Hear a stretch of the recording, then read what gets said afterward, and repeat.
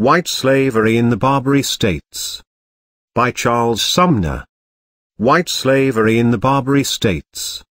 White Slavery in the Barbary States by Charles Sumner. First published in 1853.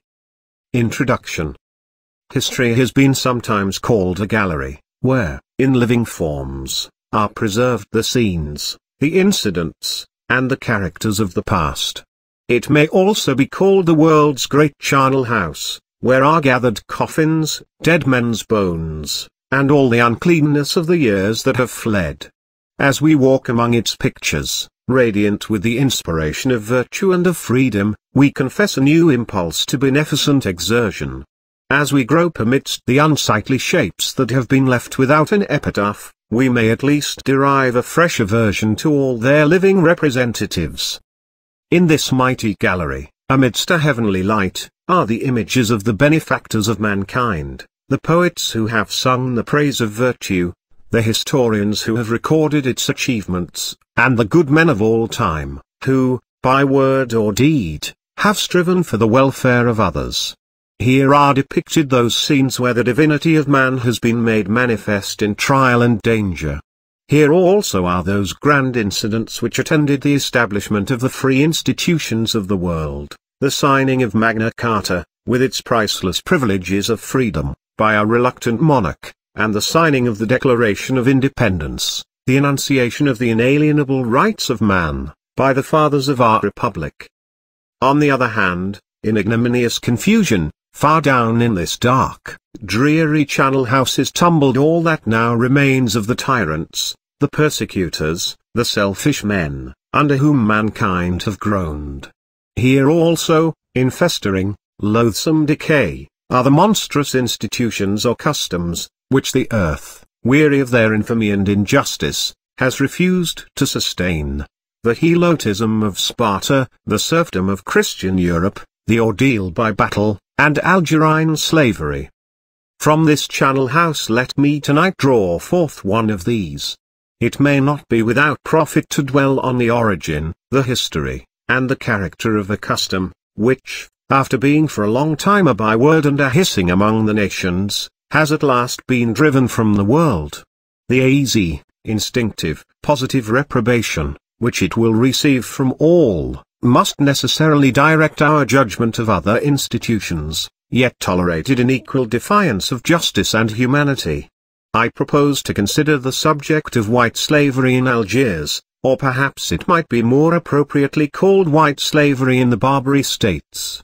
As Algiers was its chief seat, it seems to have acquired a current name from that place.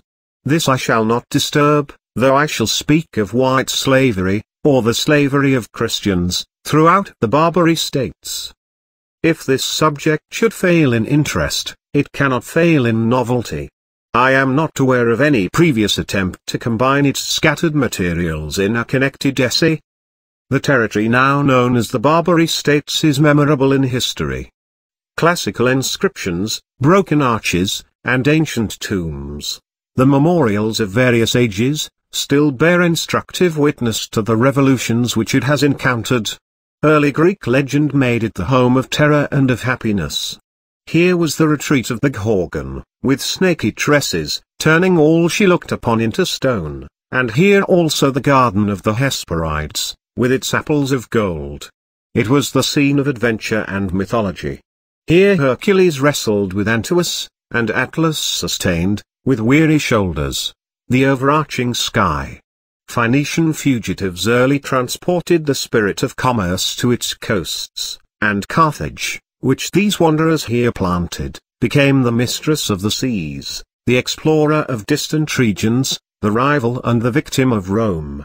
The energy and subtlety of Jugurtha here baffled for a while the Roman power, till at last the whole country, from Egypt to the Pillars of Hercules, underwent the process of annexation to the cormorant republic of ancient times. A thriving population and fertile soil rendered it an immense granary. It was filled with famous cities, one of which was the refuge and the grave of Cato, fleeing from the usurpations of Caesar. At a later day, Christianity was here preached by some of her most saintly bishops. The torrent of the Vandals, first wasting Italy, next passed over this territory, and the arms of Belisarius here obtained their most signal triumphs. The Saracens, with the Koran and the sword, potent ministers of conversion, next broke from Arabia, as the messengers of a new religion, and, pouring along these shores, diffused the faith and doctrines of Muhammad. Their empire was not confined even by these expansive limits, but, under Musa, entered Spain, and afterwards at Roncesvalles, in dolorous rout, overthrew the embattled chivalry of the Christian world led by Charlemagne. The Saracenic power did not long retain its unity or importance, and, as we view this territory, in the dawn of modern history, when the countries of Europe are appearing in their new nationalities, we discern 5 different communities or states: Morocco, Algiers, Tunis, Tripoli, and Barca, the latter of little moment, and often included in Tripoli, the whole constituting what was then, and is still, called the Barbary States. This name has sometimes been referred to the Berbers, or Berebers, constituting a part of the inhabitants, but I delight to follow the classic authority of Gibbon, who thinks that the term, first applied by Greek pride to all strangers, and finally reserved for those only who were savage or hostile, has justly settled, as a local denomination, along the northern coast of Africa. The Barbary States, then, bear their past character in their name. They occupy an important space on the Earth's surface, on the north, washed by the Mediterranean Sea, furnishing such opportunities of prompt intercourse with southern Europe, that Cato was able to exhibit in the Roman Senate figs freshly plucked in the gardens of Carthage, bounded on the east by Egypt, on the west by the Atlantic Ocean, and on the south by the vast, indefinite, sandy, flinty wastes of Sahara, separating them from Soudan or Nigerland. In the advantages of position they surpass every other part of Africa, unless we except Egypt, communicating easily with the Christian nations, and thus, as it were, touching the very hem and border of civilization. Climate adds its attractions to this region, which is removed from the cold of the north and the burning heats of the tropics, while it is enriched with oranges, citrons, olives, figs, pomegranates, and luxuriant flowers. Its position and character invite a singular and suggestive comparison. It is placed between the 29th and 38th degrees of north latitude, occupying nearly the same parallels with the slave states of our Union. It extends over nearly the same number of degrees of longitude with our slave states, which seem now, alas, to stretch from the Atlantic Ocean to the Rio Grande. It is supposed to embrace about 700,000 square miles, which cannot be far from the space comprehended by what may be called the Barbary States of America. Nor does the comparison end here. Algiers, for a long time the most obnoxious place in the Barbary States of Africa, the chief seat of Christian slavery, and once branded by an indignant chronicler as the wall of the barbarian world, is situated near the parallel of 36 degrees 30 north latitude, being the line of what is termed the Missouri Compromise, marking the wall of Christian slavery, in our country, west of the Mississippi. Other less important points of likeness between the two territories may be observed. They are each washed, to the same extent, by ocean and sea, with this difference, that the two regions are thus exposed on directly opposite coasts, the African Barbary being bounded in this way on the north and west, and our American Barbary on the south and east. But there are no two spaces, on the surface of the globe, of equal extent, and an examination of the map will verify what I am about to state, which present so many distinctive features of resemblance, whether we consider the parallels of latitude on which they lie, the nature of their boundaries, their productions, their climate, or the peculiar domestic institution which has sought shelter in both. I introduce these comparisons in order to bring home to your minds, as near as possible, the precise position and character of the territory which was the seat of the evil I am about to describe.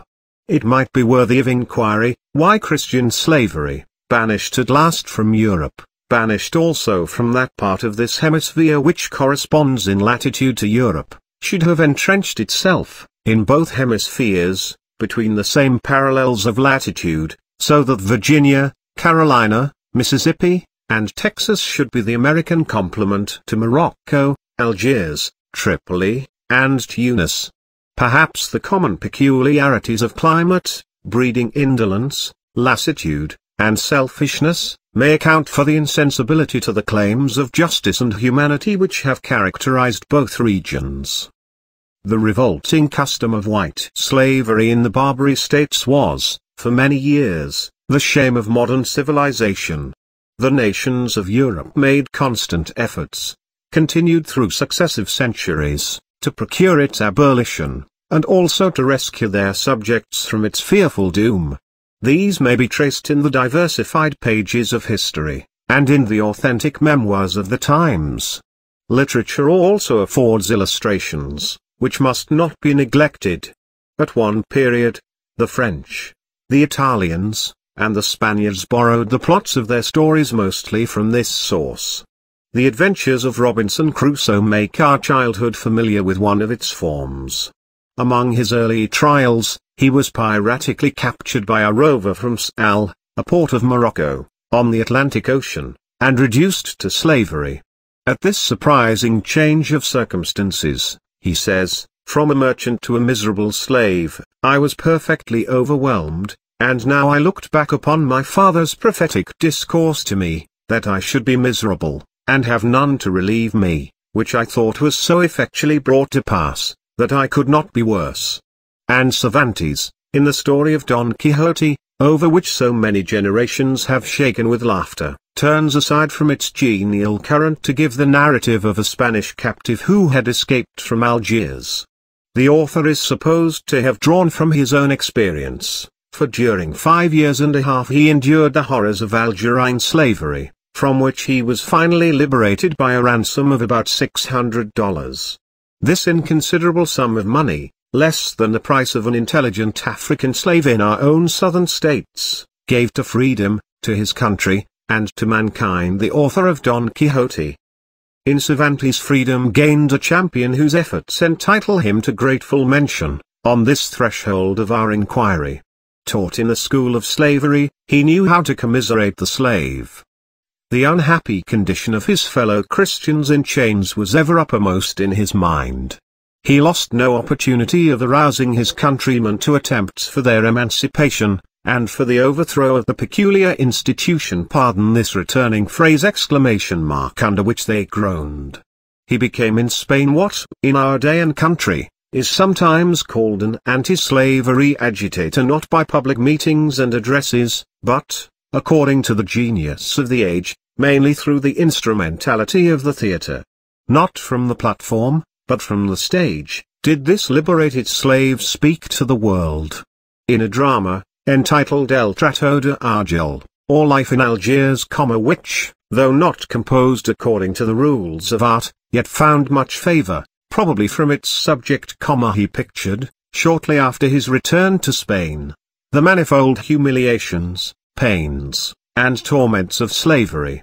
This was followed by 2 others in the same spirit, La Gran Sultana Doña Catalina de Oviedo, the Great Sultana the Lady Catalina of Oviedo, and Los Banos de Argel, the Galleys of Algiers. The last act of the latter closes with the statement, calculated to enlist the sympathies of an audience, that this play is not drawn from the imagination, but was born far from the regions of fiction, in the very heart of truth. Not content with this appeal through the theatre, Cervantes, with constant zeal, takes up the same theme, in the tale of the captive, in Don Quixote, as we have already seen, and also in that of El Liberal Amante, the liberal lover, and in some parts of La Hispanola Inglesa, the English-Spanish woman. All these may be regarded, not merely as literary labors, but as charitable endeavors in behalf of human freedom. And this same cause enlisted also a prolific contemporary genius, called by Cervantes that prodigy, Lope de Vega, who commended it in a play entitled Los Cautivos de Argel, the Captives of Algiers. At a later day, Calderon, sometimes exalted as the Shakespeare of the Spanish stage, in one of his most remarkable dramas, El Principe Constanti, the Constant Prince, cast a poet's glance at Christian slavery in Morocco. To these works, belonging to what may be called the literature of anti-slavery, and shedding upon our subject a grateful light, must be added a curious and learned volume, in Spanish, on the topography and history of Algiers, by Hedo, a father of the Catholic Church, Topografia y Historia de Argel por Francis Hedo, published in 1612, and containing also two copious dialogues, one on captivity, de la captividad, and the other on the martyrs of Algiers, de los martires de Argel. These dialogues, besides embodying authentic sketches of the sufferings in Algiers, form a mine of classical and patristic learning on the origin and character of slavery, with arguments and protestations against its iniquity, which may be explored with profit, even in our day. In view of this gigantic evil, particularly in Algiers, and in the hope of arousing his countrymen to the generous work of emancipation, the good father exclaims, 6 in words which will continue to thrill the soul, so long as a single fetter binds a single slave, where is charity? Where is the love of God? Where is the zeal for his glory? Where is desire for his service? Where is human pity and the compassion of man for man? Certainly to redeem a captive, to liberate him from wretched slavery, is the highest work of charity, of all that can be done in this world. Not long after the dark experience of Cervantes, another person, of another country and language, and of a still higher character, Saint Vincent de Paul, of France, underwent the same cruel lot. Happily for the world, he escaped from slavery, to commence at home that long career of charity, nobler than any glories of literature, signalized by various Christian efforts, against duels, for peace, for the poor, and in every field of humanity, by which he is placed among the great names of Christendom. Princes and orators have lavished panegyrics upon this fugitive slave, and the Catholic Church, in homage to his extraordinary virtues, has introduced him into the company of saints. Nor is he the only illustrious Frenchman who has felt the yoke of slavery. Almost within our own day, Arago, the astronomer and philosopher, devoted republican, I may add also, while engaged, early in life, in those scientific labors, on the coast of the Mediterranean, which made the beginning of his fame, fell a prey to Algerine slave dealers. What science and the world have gained by his emancipation I need not say. Thus science, literature, freedom, philanthropy, the Catholic Church, each and all, confess a debt to the liberated Barbary slave. May they, on this occasion, as beneficent heralds, commend the story of his wrongs, his struggles, and his triumphs. These preliminary remarks properly prepare the way for the subject to which I have invited your attention. In presenting it, I shall naturally be led to touch upon the origin of slavery, and the principles which lie at its foundation, before proceeding to exhibit the efforts for its abolition, and their final success in the Barbary States. Image: The Bombardment of Algiers in 1682, by Abraham Duquesne. I. The word slave, suggesting now so much of human abasement, has an origin which speaks of human grandeur. Its parent term, slava, signifying glory, in the Slavonian dialects, where it first appears, was proudly assumed as the national designation of the races in the northeastern part of the European continent, who, in the vicissitudes of war, were afterwards degraded from the condition of conquerors to that of servitude. The Slavonian bondman, retaining his national name, was known as a slave, and this term, passing from a race to a class, was afterwards applied, in the languages of modern Europe, to all in his unhappy lot, without distinction of country or color. It would be difficult to mention any word which has played such opposite parts in history, now beneath the garb of servitude, concealing its early robes of pride. And yet, startling as it may seem, this word may properly be received in its primitive character, in our own day, by those among us who consider slavery essential to democratic institutions, and therefore a part of the true glory of the country. slavery was universally recognized by the nations of antiquity. It is said by Pliny, in a bold phrase, that the Lacedaemonians invented slavery. If this were so, the glory of Lycurgus and Leonidas would not compensate for such a blot upon their character. It is true that they recognized it, and gave it a shape of peculiar hardship. But slavery is older than Sparta. It appears in the tents of Abraham, for the 318 servants born to him were slaves. It appears in the story of Joseph, who was sold by his brothers to the Midianites for 20 pieces of silver. It appears in the poetry of Homer, who stamps it with a reprobation which can never be forgotten, when he says, Jove fixed it certain, that whatever day makes man a slave takes half his worth away. In later days it prevailed extensively in Greece, whose haughty people deemed themselves justified in enslaving all who were strangers to their manners and institutions. The Greek has the right to be the master of the barbarian, was the sentiment of Euripides, one of the first of her poets, which was echoed by Aristotle, the greatest of her intellects. And even Plato, in his imaginary republic, the utopia of his beautiful genius, sanctions slavery. But, notwithstanding these high names, we learn from Aristotle himself that there were persons in his day, pestilent abolitionists of ancient Athens, who did not hesitate to maintain that liberty was the great law of nature, and to deny any difference between the master and the slave, declaring openly that slavery was founded upon violence, and not upon right, and that the authority of the master was unnatural and unjust.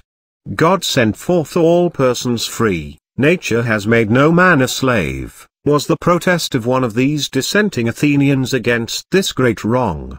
I am not in any way authorized to speak for any anti-slavery society, even if this were a proper occasion, but I presume that this ancient Greek morality substantially embodies the principles which are maintained at their public meetings, so far, at least, as they relate to slavery. It is true, most true, that slavery stands on force, and not on right. It is one of the hideous results of war, or of that barbarism in which savage war plays a conspicuous part. To the victor, it was supposed, belonged the lives of his captives, and, by consequence, he might bind them in perpetual servitude.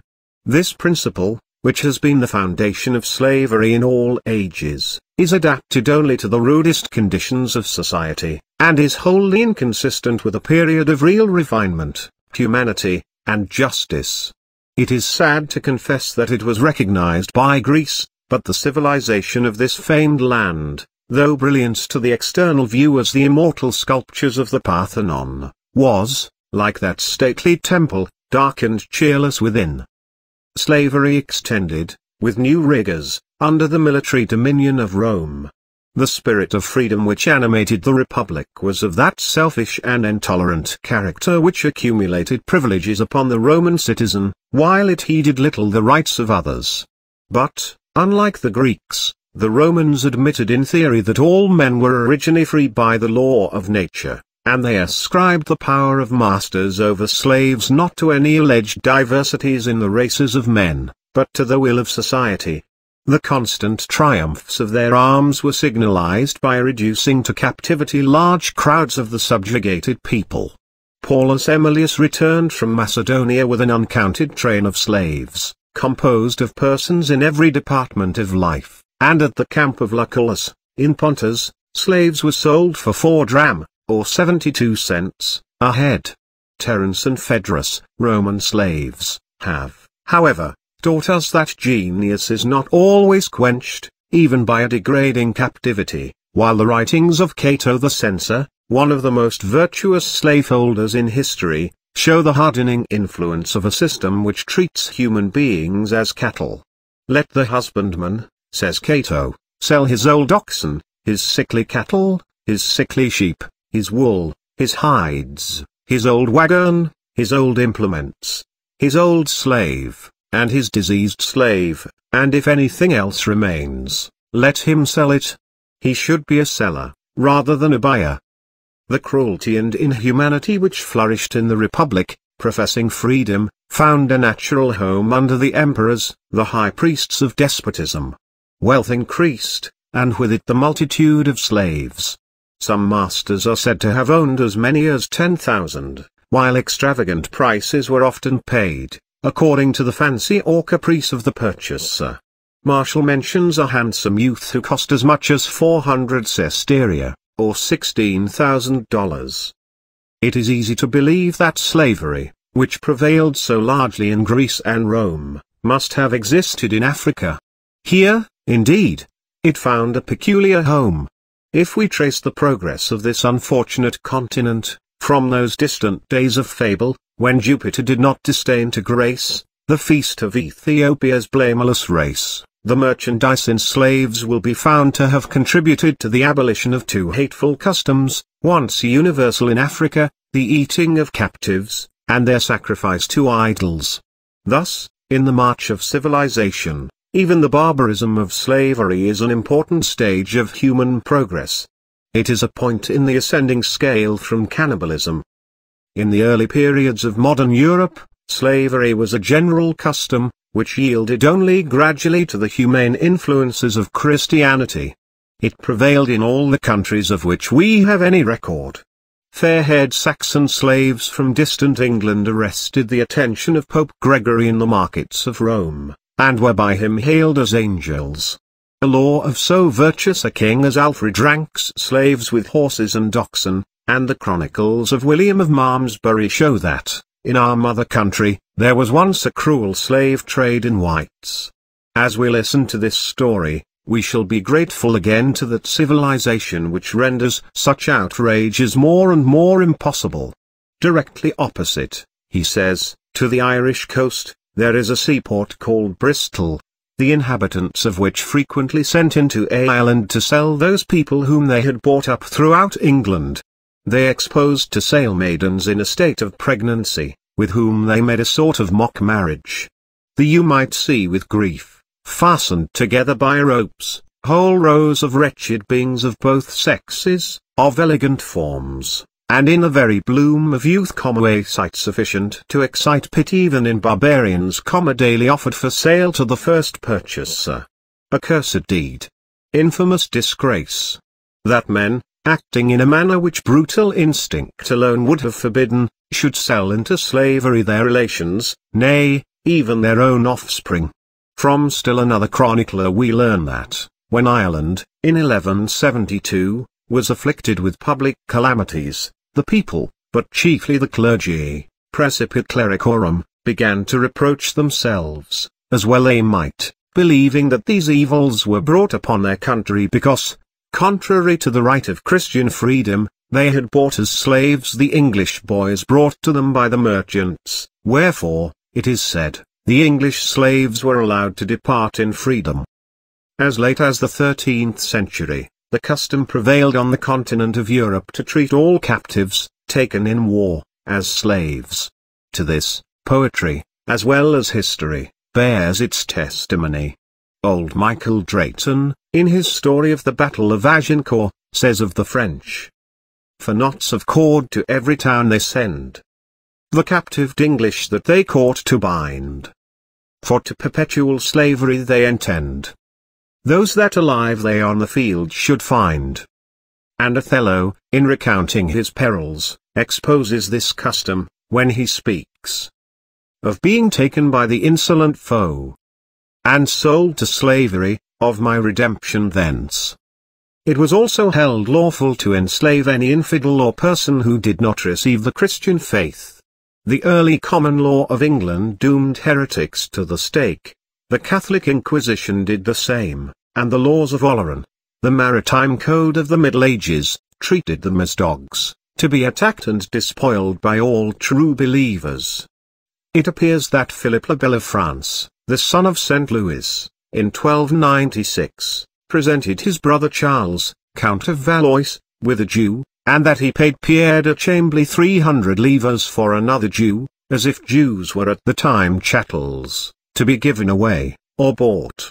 And the statutes of Florence, boastful of freedom, as late as 1415, expressly allowed republican citizens to hold slaves who were not of the Christian faith, qui non sunt Catholics fide et Christiani. And still further, the comedies of Molière, L'Etourdi, Le Sicilian, L'Avare, depicting Italian usages not remote from his own day, show that, at Naples and Messina, even Christian women continued to be sold as slaves. This hasty sketch, which brings us down to the period when Algiers became a terror to the Christian nations, renders it no longer astonishing that the barbarous states of Barbary, a part of Africa, the great womb of slavery, professing Mohammedanism, which not only recognizes slavery, but expressly ordains chains and collars to infidels, should maintain the traffic in slaves, particularly in Christians who denied the faith of the Prophet. In the duty of constant war upon unbelievers, and in the assertion of a right to the services or ransom of their captives, they follow the lessons of Christians themselves. It is not difficult, then, to account for the origin of the cruel custom now under consideration. Its history forms our next topic. 2. The Barbary states, after the decline of the Arabian power, were enveloped in darkness, rendered more palpable by the increasing light among the Christian nations. As we behold them in the 15th century, in the twilight of European civilization, they appear to be little more than scattered bands of robbers and pirates, the land rats and water rats of Shylock, leading the lives of Ishmaelites. Algiers is described by an early writer as a den of sturdy thieves, formed into a body, by which, after a tumultuary sort, they govern, and by still another writer, contemporary with the monstrosity which he exposes, as the theatre of all cruelty and sanctuary of iniquity, holding captive, in miserable servitude, 120,000 Christians, almost all subjects of the King of Spain. Their habit of enslaving prisoners, taken in war and in piratical depredations, at last aroused against these states the sacred animosities of Christendom. Ferdinand the Catholic, after the conquest of Granada, and while the boundless discoveries of Columbus, giving to Castile and Aragon a new world, still occupied his mind, found time to direct an expedition into Africa, under the military command of that great ecclesiastic, Cardinal Ximenes. It is recorded that this valiant soldier of the Church, on effecting the conquest of Oran, in 1509, had the inexpressible satisfaction of liberating upwards of 300 Christian slaves. The progress of the Spanish arms induced the government of Algiers to invoke assistance from abroad. At this time, two brothers, Hoyuk and Hayreddin, the sons of a potter in the island of Lesbos, had become famous as corsairs. In an age when the sword of the adventurer often carved a higher fortune than could be earned by lawful exertion, they were dreaded for their abilities, their hardihood, and their power. To them Algiers turned for aid. The corsairs left the sea to sway the land, or rather, with amphibious robbery, they took possession of Algiers and Tunis, while they continued to prey upon the sea. The name of Barbarossa, by which they are known to Christians, is terrible in modern history. With pirate ships they infested the seas, and spread their ravages along the coasts of Spain and Italy, until Charles V was aroused to undertake their overthrow. The various strength of his broad dominions was rallied in this new crusade. If the enthusiasm, says Sismondi, which armed the Christians at an earlier day, was nearly extinct, another sentiment, more rational and legitimate, now united the vows of Europe. The contest was no longer to reconquer the tomb of Christ, but to defend the civilization, the liberty, the lives, of Christians.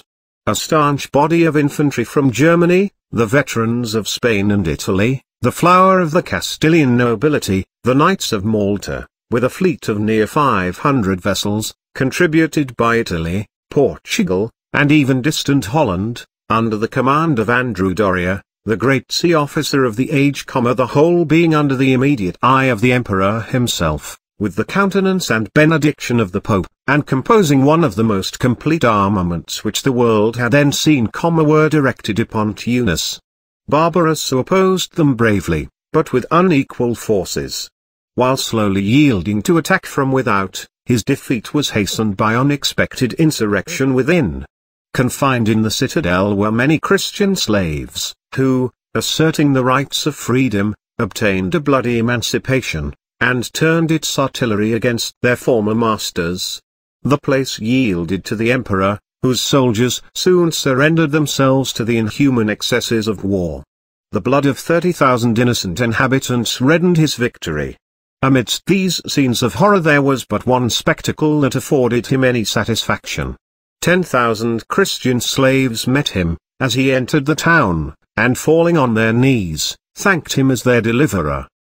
In the treaty of peace which ensued, it was expressly stipulated on the part of Tunis, that all Christian slaves, of whatever nation, should be set at liberty without ransom, and that no subject of the emperor should for the future be detained in slavery. The apparent generosity of this undertaking, the magnificence with which it was conducted, and the success with which it was crowned, drew to the emperor the homage of his age beyond any other event of his reign. 20,000 slaves, freed by treaty, or by arms, diffused through Europe the praise of his name.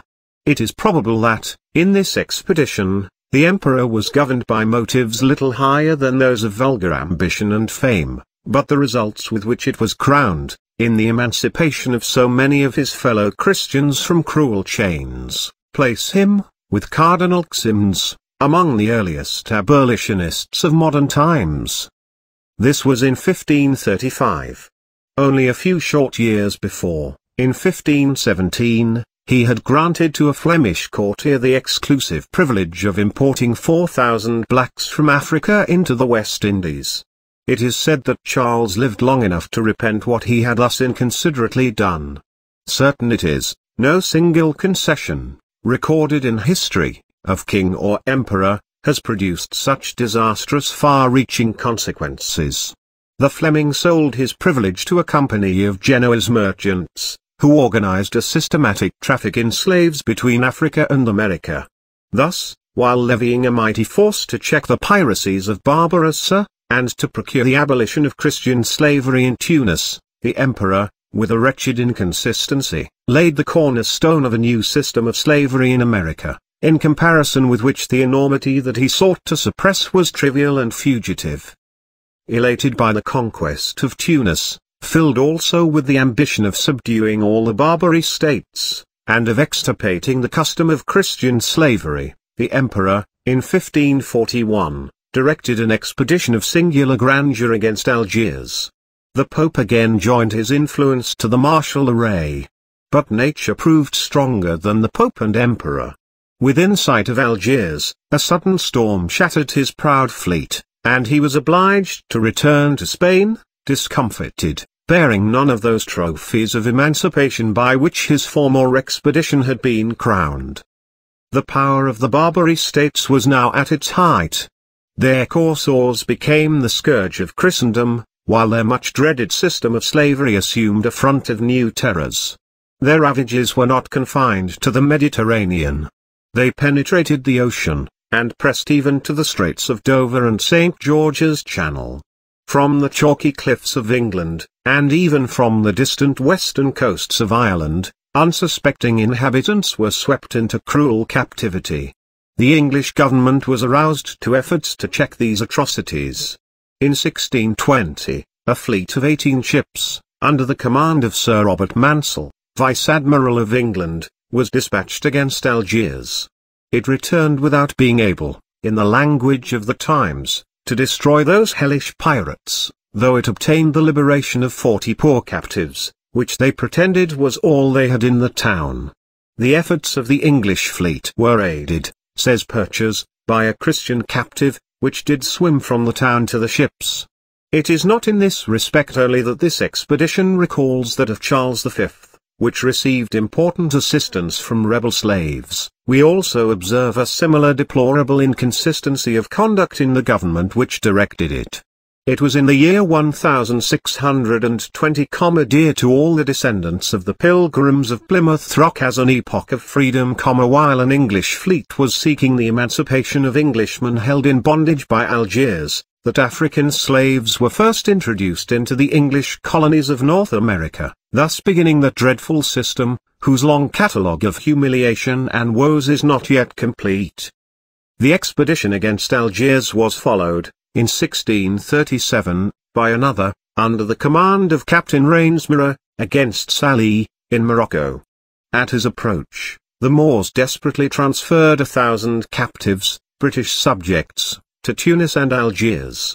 Some Christians, that were slaves ashore, stole away out of the town, and came swimming aboard. Intestine feud also aided the fleet, and the cause of emancipation speedily triumphed. 290 British captives were surrendered, and a promise was extorted from the government of Sallee to redeem the wretched captives, sold away to Tunis and Algiers. An ambassador from the King of Morocco shortly afterwards visited England, and, on his way through the streets of London, to his audience at court, was attended by 4 Barbary horses led along in rich caparisons, and richer saddles, with bridles set with stones, also some hawks, many of the captives whom he brought over going along afoot clad in white. The importance attached to this achievement may be inferred from the singular joy with which it was hailed in England. Though on a limited scale, it had been a war of liberation. The poet, the ecclesiastic, and the statesman now joined in congratulations on its results. It inspired the muse of Waller to a poem called The Taking of Sallee, in which the submission of the slaveholding enemy is thus described. Hither he sends the chief among his peers, who in his bark proportioned present spares, to the renowned for piety and force. Poor captives manumized, and matchless horse. It satisfied Lord, and filled with exultation the dark mind of Strafford. Sallee, the town, is taken, said the Archbishop in a letter to the latter, then in Ireland, and all the captives at Sallee and Morocco delivered, as many, our merchants say, as, according to the price of the markets, come to £10,000, at least. Strafford saw in the popularity of this triumph a fresh opportunity to commend the tyrannical designs of his master, Charles I. This action of Sallee, he wrote in reply to the Archbishop, I assure you is full of honour, and should, methinks, help much towards the ready cheerful payment of the shipping moneys. The coasts of England were now protected, but her subjects at sea continued the prey of Algerine corsairs, who, according to the historian Carte, now carried their English captives to France, drove them in chains overland to Marseille, to ship them thence with greater safety for slaves to Algiers. The increasing troubles, which distracted and finally cut short the reign of Charles I, could not divert attention from the sorrows of Englishmen, victims to Mohammedan slave drivers. At the height of the struggles between the king and parliament, an earnest voice was raised in behalf of these fellow Christians in bonds. Waller, who was orator as well as poet, exclaimed in parliament, by the many petitions which we receive from the wives of those miserable captives at Algiers, being between 4,000 and 5,000 of our countrymen, it does too evidently appear, that to make us slaves at home is not the way to keep us from being made slaves abroad. Publications pleading their cause, bearing date in 1640, 1642, and 1647, are yet extant. The overthrow of an oppression so justly odious formed a worthy object for the imperial energies of Cromwell, and in 1655, when, amidst the amazement of Europe, the English sovereignty had already settled upon his Atlantean shoulders, he directed into the Mediterranean a navy of 30 ships, under the command of Admiral Blake. This was the most powerful English force which had sailed into that sea since the Crusades. Its success was complete. General Blake, said one of the foreign agents of government, has ratified the Articles of Peace at Argier, and included therein Scotch, Irish, Guernsey, and Guernsey men, and all others the Protector's subjects. He has likewise redeemed from thence all such as were captives there. Several Dutch captives swam aboard the fleet, and so escaped their captivity. Tunis, as well as Algiers, was humbled, all British captives were set at liberty, and the Protector, in his remarkable speech at the opening of Parliament in the next year, announced peace with the profane nations in that region. To my mind, no single circumstance gives a higher impression of the vigilance with which the Protector guarded his subjects than this effort, to which Waller, with the smooth line for which he is memorable, aptly alludes, as telling dreadful news, to all that piracy and rapine use. His vigorous sway was followed by the effeminate tyranny of Charles II, whose restoration was inaugurated by an unsuccessful expedition against Algiers under Lord Sandwich. This was soon followed by another, with a more favourable result, under Admiral Lawson. By a treaty bearing date May 3d, 1662, the piratical government expressly stipulated, that all subjects of the King of Great Britain, now slaves in Algiers, or any of the territories thereof, be set at liberty, and released, upon paying the price they were first sold for in the market, and for the time to come no subjects of His Majesty shall be bought or sold, or made slaves of, in Algiers or its territories. Other expeditions ensued, and other treaties in 1664, 1672, 1682, and 1686, showing, by their constant recurrence and iteration, the little impression produced upon those barbarians. Insensible to justice and freedom, they naturally held in slight regard the obligations of fidelity to any stipulations in restraint of robbery and slaveholding. During a long succession of years, complaints of the sufferings of English captives continued to be made. An earnest spirit, in 1748, found expression in these words: "Oh, how can Britain's sons regardless hear the prayers, sighs, groans, immortal infamy of fellow Britons, with oppression sunk, in bitterness of soul demanding aid, calling on Britain, their dear native land, the land of liberty." But during all this time, the slavery of blacks, transported to the colonies under the British flag, still continued. Meanwhile, France had plied Algiers with embassies and bombardments. In 1635 347 Frenchmen were captives there. Monsieur de Sampson was dispatched on an unsuccessful mission, to procure their liberation. They were offered to him for the price they were sold for in the market, but this he refused to pay. Next came, in 1637, Monsieur de Mantle, who was called that noble captain, and glory of the French nation, with 15 of his king's ships, and a commission to enfranchise the French slaves. But he also returned, leaving his countrymen still in captivity. Treaties followed at a later day, which were hastily concluded, and abruptly broken, till at last Louis XIV did for France what Cromwell had done for England. In 1684, Algiers, being twice bombarded by his command, sent deputies to sue for peace, and to surrender all her Christian slaves. Tunis and Tripoli made the same submission. Voltaire, with his accustomed point, declares that, by this transaction, the French became respected on the coast of Africa, where they had before been known only as slaves. An incident is mentioned by the historian, which unhappily shows how little the French at that time, even while engaged in securing the emancipation of their own countrymen, had at heart the cause of general freedom. As an officer of the triumphant fleet received the Christian slaves who were brought to him and liberated, he observed among them many English, who, in the empty pride of nationality, maintained that they were set at liberty out of regard to the King of England. The Frenchmen at once summoned the Algerines, and, returning the foolish captives into their hands, said, "These people pretend that they have been delivered in the name of their monarch. Mine does not offer them his protection. I return them to you. It is for you to show what you owe to the King of England."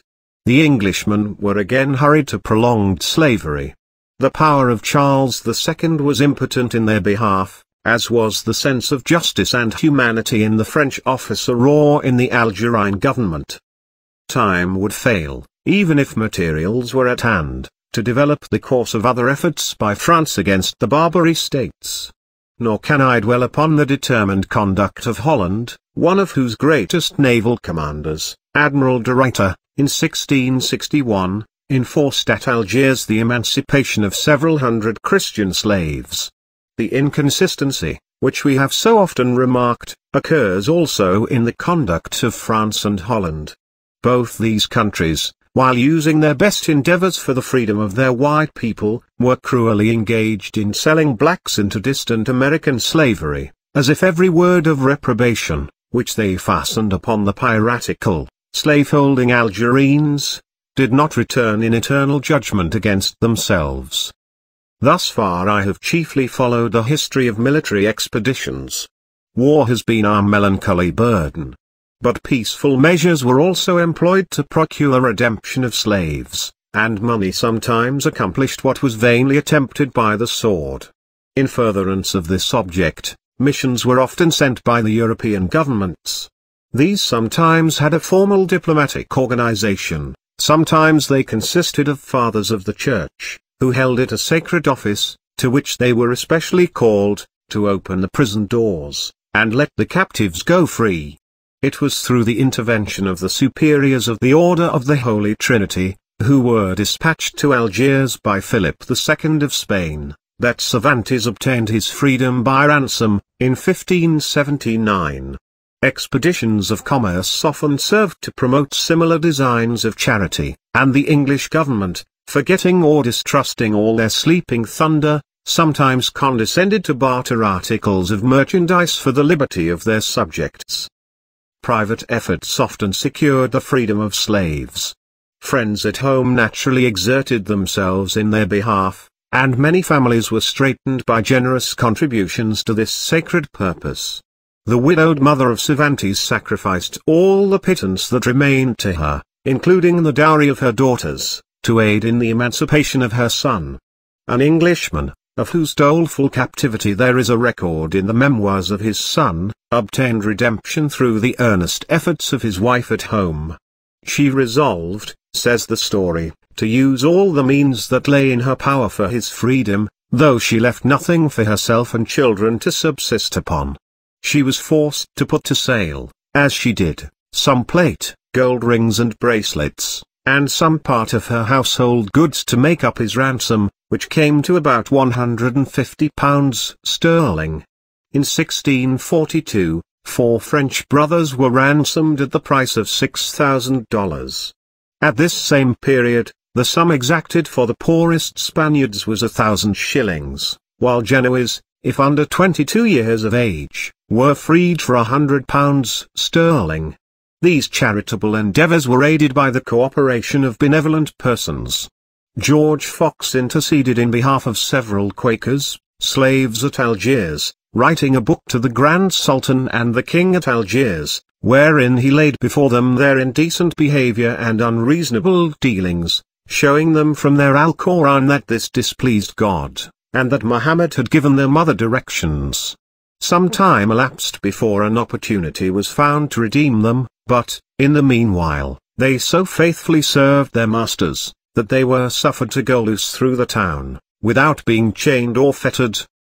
As early as the 13th century, under the sanction of Pope Innocent III, an important association was organized to promote the emancipation of Christian slaves.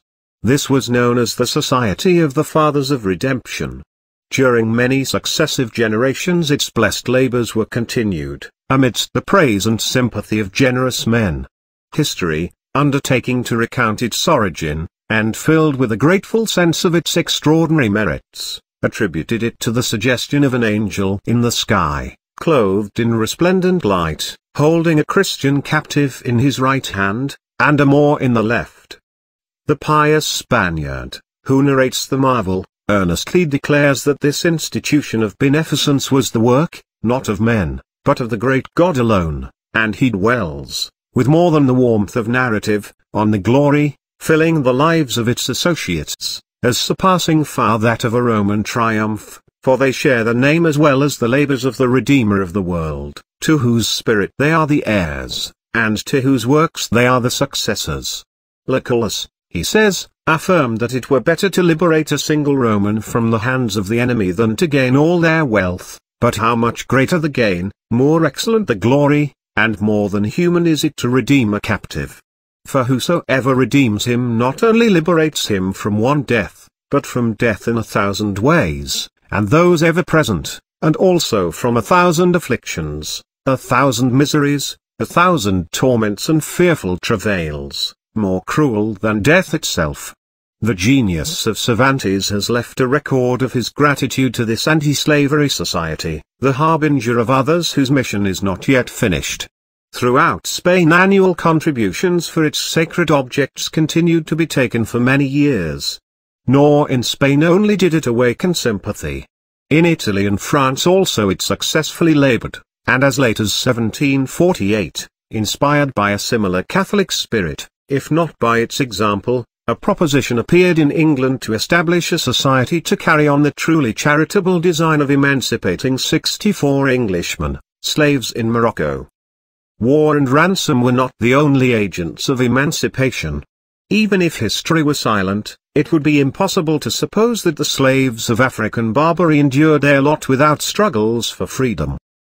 Since the first moment they put on my chains, I've thought on nothing but the weight of them, and how to throw them off. These are the words of a slave in the play, but they express the natural inborn sentiments of all who have intelligence sufficient to appreciate the great boon of freedom. Thanks be to God, says the captive in Don Quixote, for the great mercies bestowed upon me, for, in my opinion, there is no happiness on earth equal to that of liberty regained. And plain Thomas Phelps, once a slave at Machinas, in Morocco, whence, in 1685, he fortunately escaped, in the narrative of his adventures and sufferings, breaks forth in a similar strain. Since my escape, he says, from captivity, and worse than Egyptian bondage, I have, methinks, enjoyed a happiness with which my former life was never acquainted, now that, after a storm and terrible tempest, I have, by miracle, put into a safe and quiet harbour, after a most miserable slavery to the most unreasonable and barbarous of men, now that I enjoy the immunities and freedom of my native country and the privileges of a subject of England, although my circumstances otherwise are but indifferent, yet I find I am affected with extraordinary emotions and singular transports of joy, now I know what liberty is, and can put a value and make a just estimate of that happiness which before I never well understood. Health can be but slightly esteemed by him who never was acquainted with pain or sickness, and liberty and freedom are the happiness only valuable by a reflection on captivity and slavery. The history of Algiers abounds in well-authenticated examples of conspiracy against the government by Christian slaves. So strong was the passion for freedom. In 1531 and 1559, two separate plans were matured, which promised for a while entire success. The slaves were numerous, keys to open the prisons had been forged, and arms supplied, but, by the treason of one of their number, the plot was betrayed to the Dey, who sternly doomed the conspirators to the bastinado and the stake. Cervantes, during his captivity, nothing daunted by these disappointed efforts, and the terrible vengeance which awaited them, conceived the plan of a general insurrection of the Christian slaves, to secure their freedom by the overthrow of the Algerine power, and the surrender of the city to the Spanish crown. This was in the spirit of that sentiment, to which he gives utterance in his writings, that for liberty we ought to risk life itself, slavery being the greatest evil that can fall to the lot of man. As late as 1763, there was a similar insurrection or conspiracy. Last month, says a journal of high authority, the Christian slaves at Algiers, to the number of 4,000, rose and killed their guards, and massacred all who came in their way, but after some hours' carnage, during which the streets ran with blood, peace was restored. But the struggles for freedom could not always assume the shape of conspiracies against the government. There were often efforts to escape, sometimes in numbers, and sometimes singly. The captivity of Cervantes was filled with such, in which, though constantly balked, he persevered with determined courage and skill. On one occasion, He attempted to escape by land to Oran, a Spanish settlement on the coast, but was deserted by his guide, and compelled to return. Another endeavor was favored by a number of his own countrymen, hovering on the coast in a vessel from Majorca, who did not think it wrong to aid in the liberation of slaves. Another was promoted by Christian merchants at Algiers, through whose agency a vessel was actually purchased for this purpose. And still another was supposed to be aided by a Spanish ecclesiastic, Father Oliver, who, being at Algiers to procure legal emancipation of slaves, could not resist the temptation to lend a generous assistance to the struggles of his fellow Christians in bonds. If he were sufficiently courageous and devoted to do this, he paid the bitter penalty which similar services to freedom have found elsewhere, and in another age. He was seized by the Dey, and thrown into chains, for it was regarded by the Algerine government as a high offense to further in any way the escape of a slave. Endeavors for freedom are animating, nor can any honest nature hear of them without a throb of sympathy. As we dwell on the painful narrative of the unequal contest between tyrannical power and the crushed captive or slave, we resolutely enter the lists on the side of freedom, and as we behold the contest waged by a few individuals, or, perhaps, by one alone, our sympathy is given to his weakness as well as to his cause. To him we send the unfaltering succor of our good wishes. For him we invoke vigor of arm to defend, and fleetness of foot to escape. The enactments of human laws are vain to restrain the warm tides of the heart. We pause with rapture on those historic scenes, in which freedom has been attempted or preserved through the magnanimous self-sacrifice of friendship or Christian aid. With palpitating bosom we follow the midnight flight of Mary of Scotland from the custody of her stern jailers, we accompany the escape of Grotius from prison in Holland, so adroitly promoted by his wife, we join with the flight of La Valette in France, aided also by his wife, and we offer our admiration and gratitude to Huger and Bollman, who, unawed by the arbitrary ordinances of Austria, strove heroically, though vainly, to rescue Lafayette from the dungeons of Olmutz.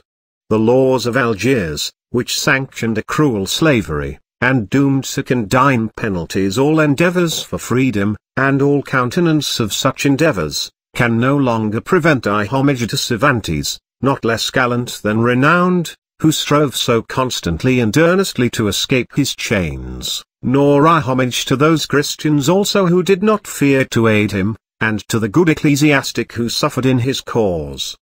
The story of the efforts to escape from slavery in the Barbary States, so far as they can be traced, are full of interest. The following is in the exact words of an early writer. One John Fox, an expert mariner, and a good, approved, and sufficient gunner, was, in the reign of Queen Elizabeth, taken by the Turks, and kept 18 years in most miserable bondage and slavery, at the end of which time, he espied his opportunity, and God assisting him withal, that he slew his keeper, and fled to the seaside, where he found a galley with 150 captive Christians, which he speedily weighing their anchor, set sail, and fell to work like men, and safely arrived in Spauni, by which means he freed himself and a number of poor souls from long and intolerable servitude, after which, the said John Fox came into England, and the Queen, being rightly informed of his brave exploit, did graciously entertain him for her servant, and allowed him a yearly pension. There is also, in the same early source, a quaint description of what occurred to a ship from Bristol, captured, in 1621, by an Algerine corsair. The Englishmen were all taken out except 4 youths, over whom the Turks, as these barbarians were often called by early writers, put 13 of their own men to conduct the ship as a prize to Algiers, and one of the pirates, a strong, able, stern, and resolute person, was appointed captain. These 4 poor youths, so the story proceeds, being thus fallen into the hands of merciless infidels, began to study and complot all the means they could for the obtaining of their freedom. They considered the lamentable and miserable estates that they were like to be in, as to be debarred forever from seeing their friends and country, to be chained, beaten, made slaves, and to eat the bread of affliction in the galleys, all the remainder of their unfortunate lives, and, which was worst of all, never to be partakers of the heavenly word and sacraments. Thus, being quite hopeless, and, for anything they knew, forever helpless, they sailed 5 days and nights under the command of the pirates, when, on the 5th night, God, in his great mercy, showed them a means for their wished-for escape. A sudden wind arose, when, the captain coming to help taking the mainsail, 2 of the English youths suddenly took him by the breech and threw him overboard, but, by fortune, he fell into the bunt of the sail, where, quickly catching hold of a rope, he, being a very strong man, had almost gotten into the ship again, which John Cook perceiving, leapt speedily to the pump, and took off the pump brake, or handle, and cast it to William Long, bidding him knock him down, which he was not long in doing, but, lifting up the wooden weapon, he gave him such a palt on the pate, as made his brains forsake the possession of his head, with which his body fell into the sea. The coarse or slave dealers were overpowered. The 4 English youths drove them from place to place in the ship, and having coursed them from poop to the forecastle, they valiantly killed 2 of them, and gave another a dangerous wound or 2, who, to escape the further fury of their swords, leapt suddenly overboard to go seek his captain. The other 9 Turks ran between decks, where they were securely fastened. The English now directed their course to Street Lucas, in Spain, and in short time, by God's aid, happily and safely arrived at the said port, where they sold the 9 Turks for galley slaves, for a good sum of money, and as I think, a great deal more than they were worth. He that shall attribute such things as these, says the ancient historian, grateful for this triumph of freedom, to the arm of flesh and blood, is forgetful, ungrateful, and, in a manner, atheistical. From the same authority I draw another narrative of singular success in achieving freedom. Several Englishmen, being captured and carried into Algiers, were sold as slaves. These are the words of one of their number: "We were hurried like dogs into the market, where, as men sell hackneys in England, we were tossed up and down to see who would give most for us, and although we had heavy hearts, and looked with sad countenances, yet many came to behold us, sometimes taking us by the hand, sometimes turning us round about, sometimes feeling our brawny and naked arm, and so beholding our prices written in our breasts, they bargained for us accordingly, and at last we were all sold." Shortly afterwards several were put on board an Algerine corsair to serve as slaves. One of them, John Rawlins, who resembled Cervantes in the hardihood of his exertions for freedom, as, like him, he had lost the use of an arm, arranged a rising or insurrection on board. "O hellish slavery," he said, "to be thus subject to dogs! O God! Strengthen my heart and hand, and something shall be done to ease us of these mischiefs, and deliver us from these cruel Mohammedan dogs. What can be worse? I will either attempt my deliverance at one time or another, or perish in the enterprise." An auspicious moment was seized, and 8 English slaves and 1 French, with the assistance of 4 Hollanders, freemen, succeeded, after a bloody contest, in overpowering 52 Turks. When all was done, the story proceeds, and the ship cleared of the dead bodies, Rawlins assembled his men together, and with one consent gave the praise unto God, using the accustomed service on shipboard, and, for want of books, lifted up their voices to God, as he put into their hearts or renewed their memories. Then did they sing a psalm, and, last of all, embraced one another for playing the men in such a deliverance, whereby our fear was turned into joy, and trembling hearts exhilarated that we had escaped such inevitable dangers, and especially the slavery and terror of bondage worse than death itself. The same night we washed our ship, put everything in as good order as we could, repaired the broken quarter, set up the binnacle, and bore up the helm for England, where, by God's grace and good guiding, we arrived at Plymouth, February 17, 1622. In 1685, Thomas Phelps and Edward Baxter, Englishmen, accomplished their escape from captivity in Machinus, in Morocco.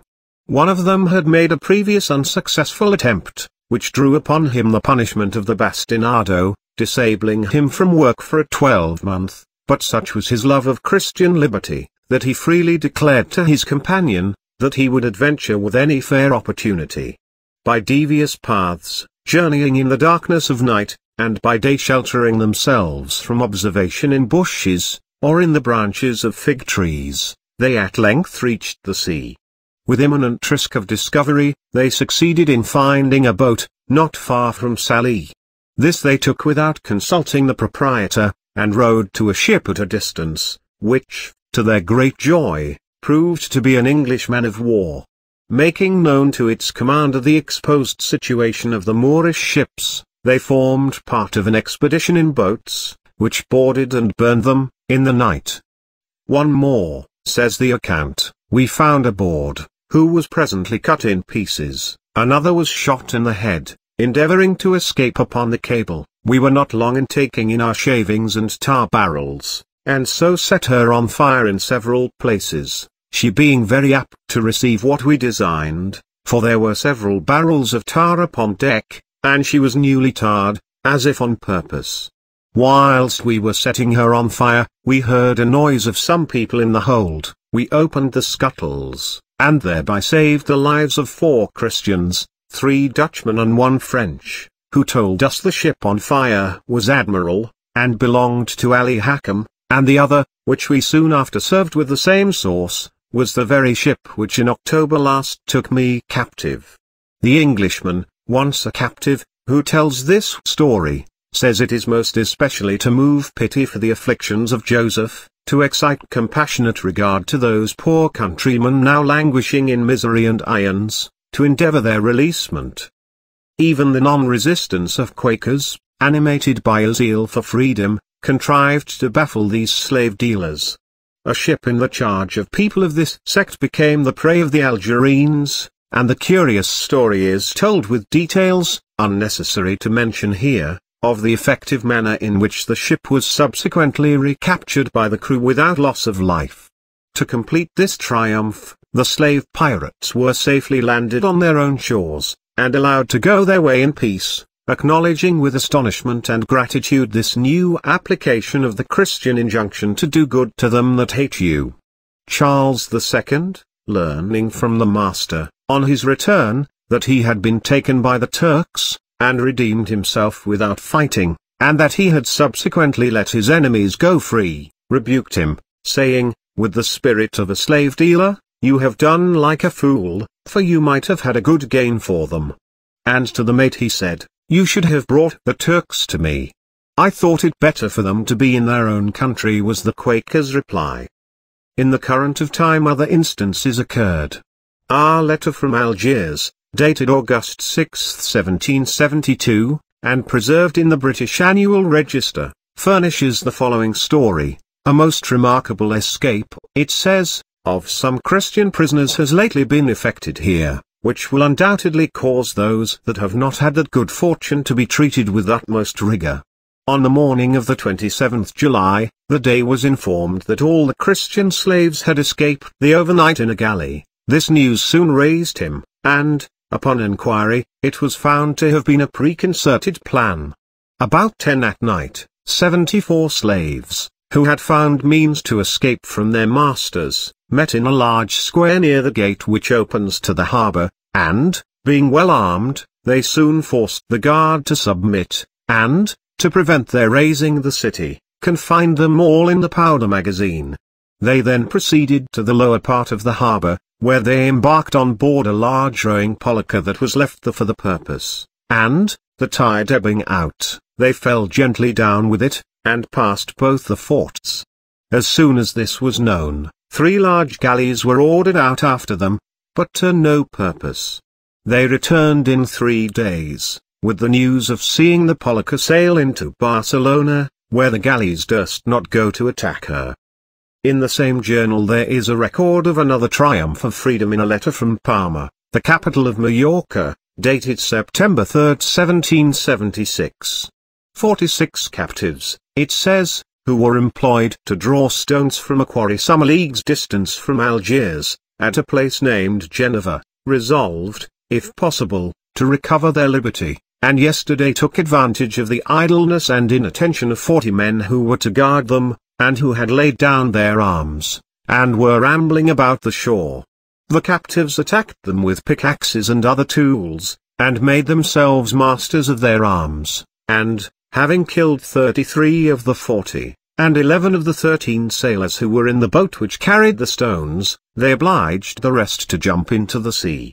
Being then masters of the boat, and armed with 12 muskets, 2 pistols, and powder, they set sail, and had the good fortune to arrive here this morning, where they are performing quarantine. 16 of them are Spaniards, 17 French, 8 Portuguese, 3 Italian, 1 a German, and 1 a Sardinian. Thus far I have followed the efforts of European nations, and the struggles of Europeans, unhappy victims to white slavery. I pass now to America, and to our own country. In the name of fellow countrymen there is a charm of peculiar power. The story of his sorrows will come nearer to our hearts, and, perhaps, to the experience of individuals or families among us, than the story of Spaniards, Frenchmen, or Englishmen. Nor are materials wanting. Even in the early days of the colonies, while they were yet contending with the savage Indians, many American families were compelled to mourn the hapless fate of brothers, fathers, and husbands doomed to slavery in distant African Barbary. Only 5 short years after the landing of the Pilgrims at Plymouth Rock, it appears from the records of the town, under date of 1625, that 2 ships, freighted from Plymouth, were taken by the Turks in the English Channel, and carried into Sallee. A little later, in 1640, one Austin, a man of good estate, returning discontented to England from Quinnipiac, now New Haven, on his way was taken by the Turks, and his wife and family were carried to Algiers, and sold there as slaves.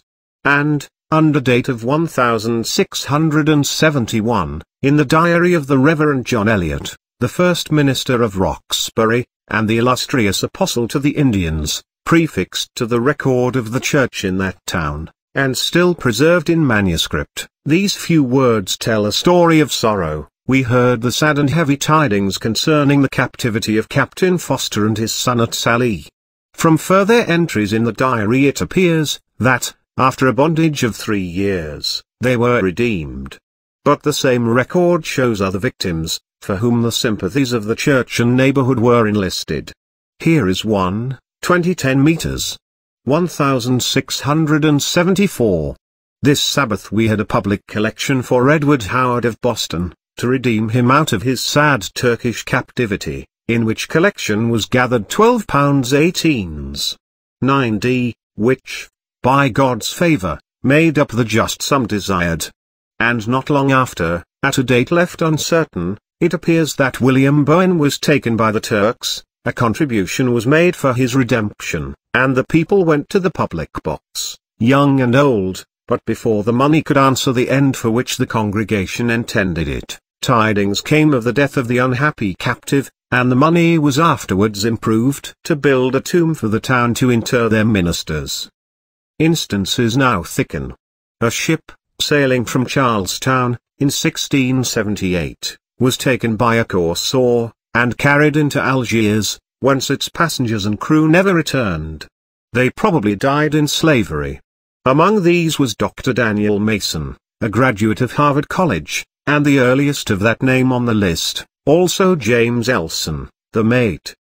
The latter, in a testamentary letter addressed to his wife, and dated at Algiers, June 30, 1679, desired her to redeem out of captivity 2 of his companions.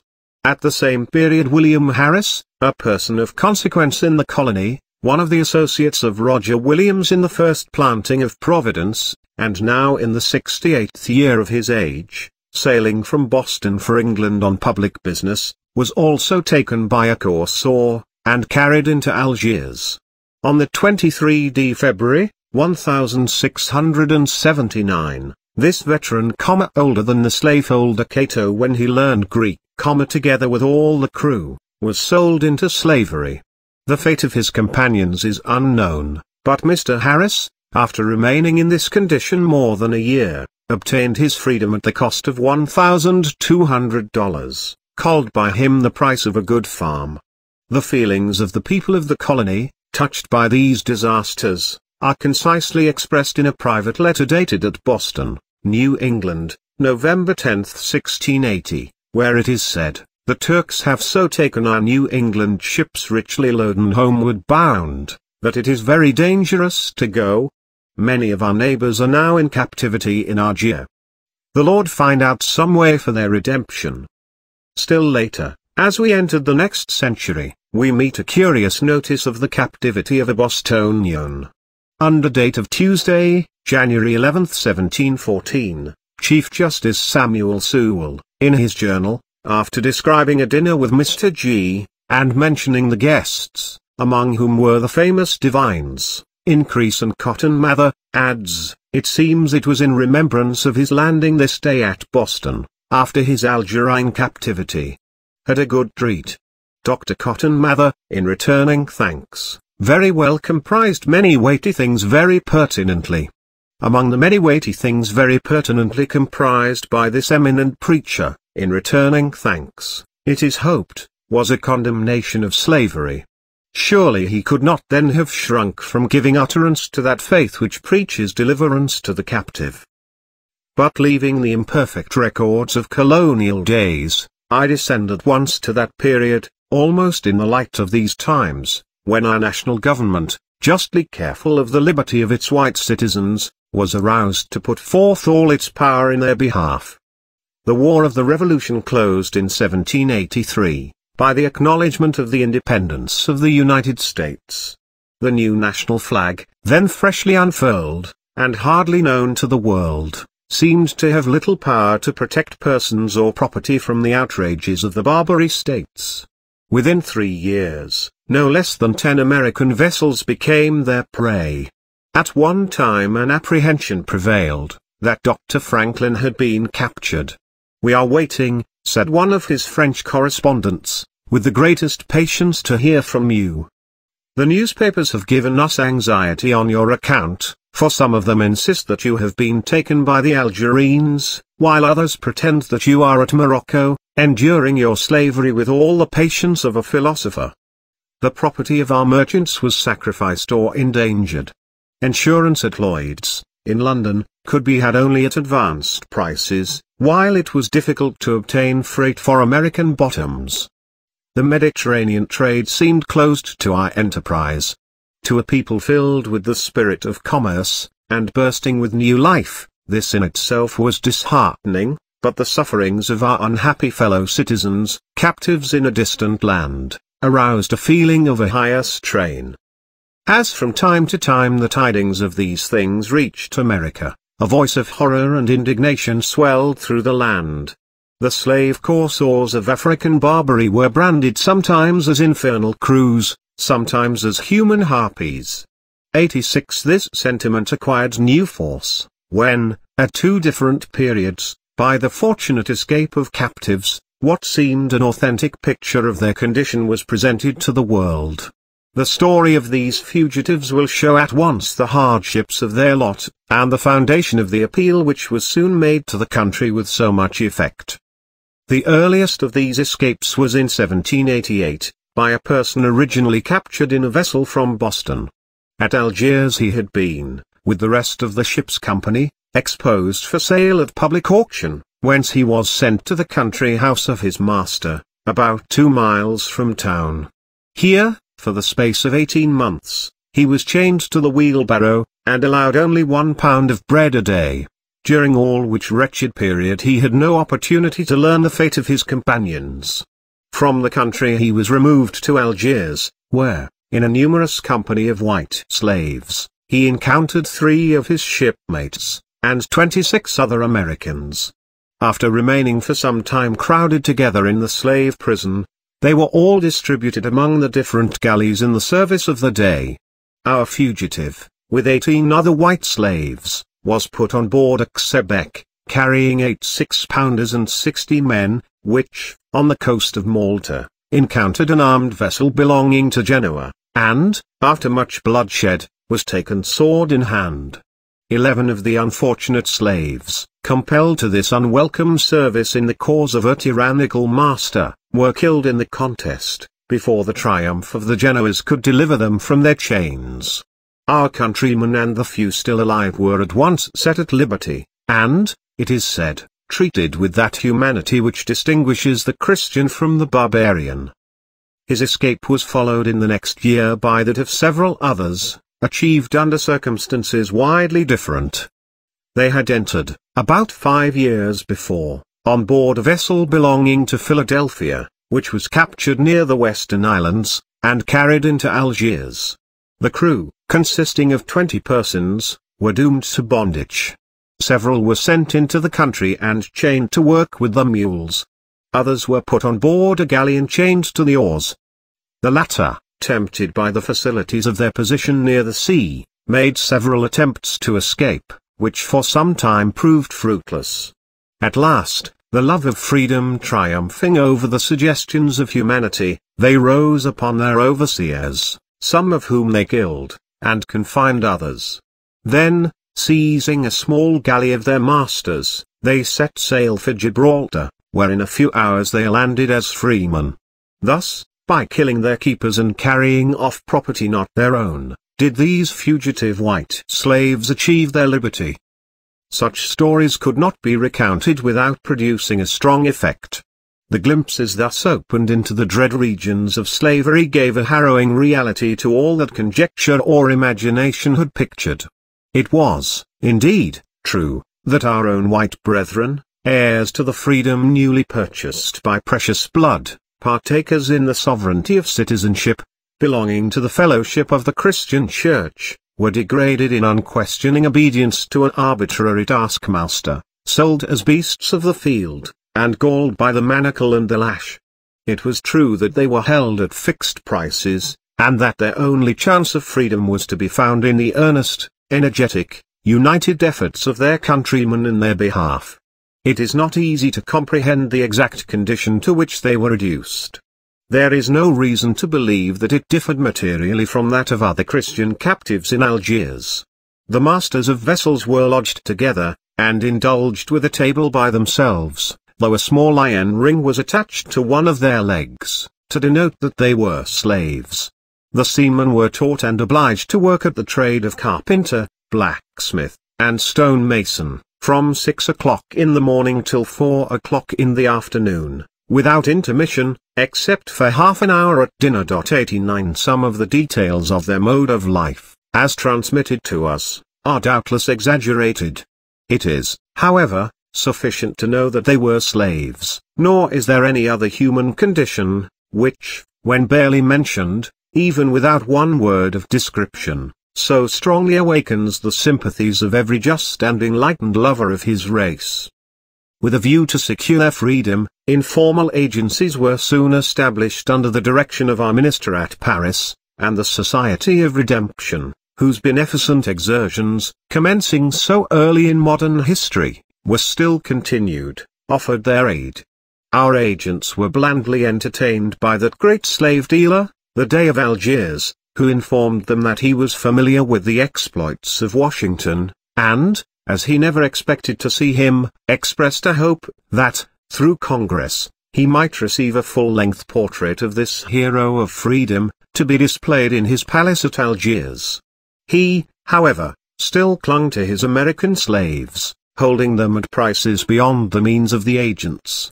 These, in 1786, were $6,000 for a master of a vessel, $4,000 for a mate, $4,000 for a passenger, and $1,400 for a seaman, whereas the agents were authorized to offer only $200 for each captive. In 1790, the tariff of prices seems to have fallen. Meanwhile, one obtained his freedom through private means, others escaped, and others still were liberated by the great liberator Death.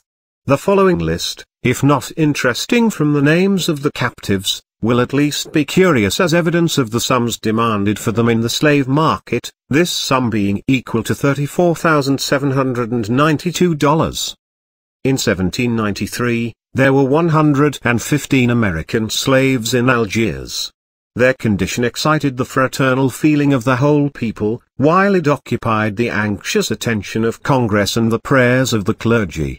A petition dated at Algiers, December 29, 1793, was addressed to the House of Representatives, by these unhappy persons. Your petitioners, it says, are at present captives in this city of bondage, employed daily in the most laborious work, without any respect to persons.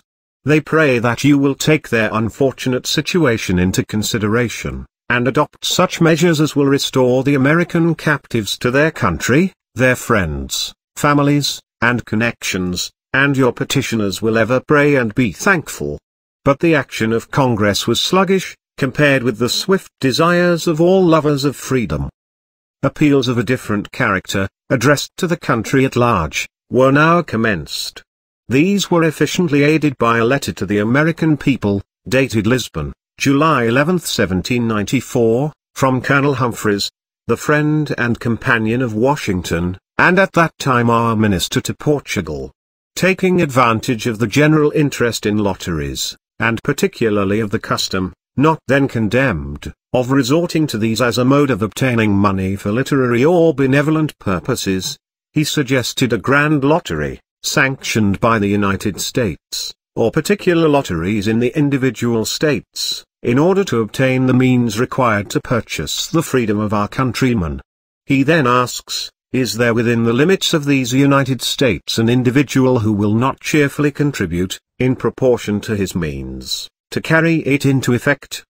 By the peculiar blessings of freedom which you enjoy, by the disinterested sacrifices you made for its attainment, by the patriotic blood of those martyrs of liberty who died to secure your independence, and by all the tender ties of nature, let me conjure you once more to snatch your unfortunate countrymen from fetters, dungeons, and death. This appeal was followed shortly after by a petition from the American captives in Algiers, addressed to the ministers of the gospel of every denomination throughout the United States, praying their help in the sacred cause of emancipation. It begins by an allusion to the day of national thanksgiving appointed by President Washington, and proceeds to ask the clergy to set apart the Sunday preceding that day for sermons, to be delivered contemporaneously throughout the country in behalf of their brethren in bonds. Reverend and respected. On Thursday, the 19th of February, 1795, you are enjoined by the President of the United States of America to appear in the various temples of that God who heareth the groaning of the prisoner, and in mercy remembereth those who are appointed to die. Nor are ye to assemble alone, for on this, the high day of continental thanksgiving, all the religious societies and denominations throughout the Union, and all persons whomsoever within the limits of the Confederated States, are to enter the courts of Jehovah, with their several pastors, and gratefully to render unfeigned thanks to the ruler of nations for the manifold and signal mercies which distinguish your lot as a people, in a more particular manner, commemorating your exemption from foreign war, being greatly thankful for the preservation of peace at home and abroad, and fervently beseeching the kind author of all these blessings graciously to prolong them to you, and finally to render the United States of America more and more an asylum for the unfortunate of every clime under heaven. Reverend and respected. Most fervent are our daily prayers, breathed in the sincerity of woes unspeakable, most ardent are the embittered aspirations of our afflicted spirits, that thus it may be in deed and in truth. Although we are prisoners in a foreign land, although we are far, very far from our native homes, although our harps are hung upon the weeping willows of slavery, nevertheless America is still preferred above our chiefest joy, and the last wish of our departing souls shall be her peace, her prosperity, her liberty forever. On this day, the day of festivity and gladness, remember us, your unfortunate brethren, late members of the family of freedom, now doomed to perpetual confinement. Pray, earnestly pray, that our grievous calamities may have a gracious end. Supplicate the Father of mercies for the most wretched of his offspring. Beseech the God of all consolation to comfort us by the hope of final restoration. implore the Jesus whom you worship to open the house of the prison. Entreat the Christ whom you adore to let the miserable captives go free. Reverend and respected, it is not your prayers alone, although of much avail, which we beg on the bending knee of sufferance, galled by the corroding fetters of slavery. We conjure you by the bowels of the mercies of the Almighty, we ask you in the name of your Father in heaven, to have compassion on our miseries, to wipe away the crystallized tears of despondence, to hush the heartfelt sigh of distress, and by every possible exertion of godlike charity, to restore us to our wives, to our children, to our friends, to our God and to yours. Is it possible that a stimulus can be wanting? Forbid it, the example of a dying, bleeding, crucified Saviour. Forbid it, the precepts of a risen, ascended, glorified Emmanuel. Do unto us in fetters, in bonds, in dungeons, in danger of the pestilence, as ye yourselves would wish to be done unto. Lift up your voices like a trumpet, cry aloud in the cause of humanity. Benevolence, philosophy, eloquence can never be directed to a nobler purpose, religion never employed in a more glorious cause, charity never meditate a more exalted flight. Oh, that a live coal from the burning altar of celestial beneficence might warm the hearts of the sacred order, and impassion the feelings of the attentive hearer. Gentlemen of the clergy in New Hampshire, Rhode Island, Massachusetts, New York, Pennsylvania, and Virginia. Your most zealous exertions, your unremitting assiduities, are pathetically invoked. Those states in which you minister unto the Church of God gave us birth. We are as aliens from the Commonwealth of America. We are strangers to the temples of our God. The strong arm of infidelity hath bound us with two chains, the iron one of slavery and the sword of death are entering our very souls. Arise, ye ministers of the Most High, Christians of every denomination, awake unto charity. Let a brief, setting forth our situation, be published throughout the continent. Be it read in every house of worship, on Sunday, the 8th of February. Command a preparatory discourse to be delivered on Sunday, the 15th of February, in all churches whithersoever this petition or the brief may come, and on Thursday, the 19th of February, complete the godlike work. It is a day which assembles a continent to thanksgiving. It is a day which calls an empire to praise. God grant that this may be the day which emancipates the forlorn captive, and may the best blessings of those who are ready to perish be your abiding portion forever. Thus praise a small remnant who are still alive, thus pray your fellow citizens, chained to the galleys of the impostor Mahomet. Signed for and in behalf of his fellow sufferers, by Richard O'Brien. In the 10th year of his captivity. The cause in which this document was written will indispose the candid reader to any criticism of its somewhat exuberant language. Like the drama of Cervantes, setting forth the horrors of the galleys of Algiers, it was not drawn from the imagination, but was born far from the regions of fiction, in the very heart of truth. Its earnest appeals were calculated to touch the soul, and to make the very name of slavery and slave dealer detestable. And here I should do injustice to the truth of history, if I did not suspend for one moment the narrative of this anti-slavery movement, in order to exhibit the pointed parallels then extensively recognized between Algerine and American slavery. The conscientious man could not plead in behalf of the emancipation of his white fellow citizens, without confessing in his heart, perhaps to the world, that every consideration, every argument, every appeal urged for the white man, told with equal force in behalf of his wretched colored brother in bonds. Thus the interest awakened for the slave in Algiers embraced also the slave at home. Sometimes they were said to be alike in condition, sometimes, indeed, it was openly declared that the horrors of our American slavery surpassed that of Algiers. John Wesley, the oracle of Methodism, addressing those engaged in the Negro slave trade, said, as early as 1772, "You have carried the survivors into the vilest of slavery, never to end but with life, such slavery as is not found among the Turks at Algiers." And another writer, in 1794, when the sympathy with the American captives was at its height, presses the parallel in pungent terms. For this practice of buying and selling slaves, he says, we are not entitled to charge the Algerines with any exclusive degree of barbarity. The Christians of Europe and America carry on this commerce 100 times more extensively than the Algerines. It has received a recent sanction from the Immaculate Divan of Britain. Nobody seems even to be surprised by a diabolical kind of advertisements, which, for some months past, have frequently adorned the newspapers of Philadelphia. The French fugitives from the West Indies have brought with them a crowd of slaves. These most injured people sometimes run off, and their master advertises a reward for apprehending them. At the same time, we are commonly informed that his sacred name is marked in capitals on their breasts, or, in plainer terms, it is stamped on that part of the body with the red-hot iron. Before, therefore, we reprobate the ferocity of the Algerines, we should inquire whether it is not possible to find in some other region of this globe a systematic brutality still more disgraceful. Not long after the address to the clergy by the captives in Algiers, a publication appeared in New Hampshire, entitled Tyrannical Libertinemen, a discourse upon Negro slavery in the United States, composed at in New Hampshire on the late federal Thanksgiving Day, which does not hesitate to brand American slavery in terms of glowing reprobation. There was a contribution upon this day, it says, for the purpose of redeeming those Americans who are in slavery at Algiers, an object worthy of a generous people.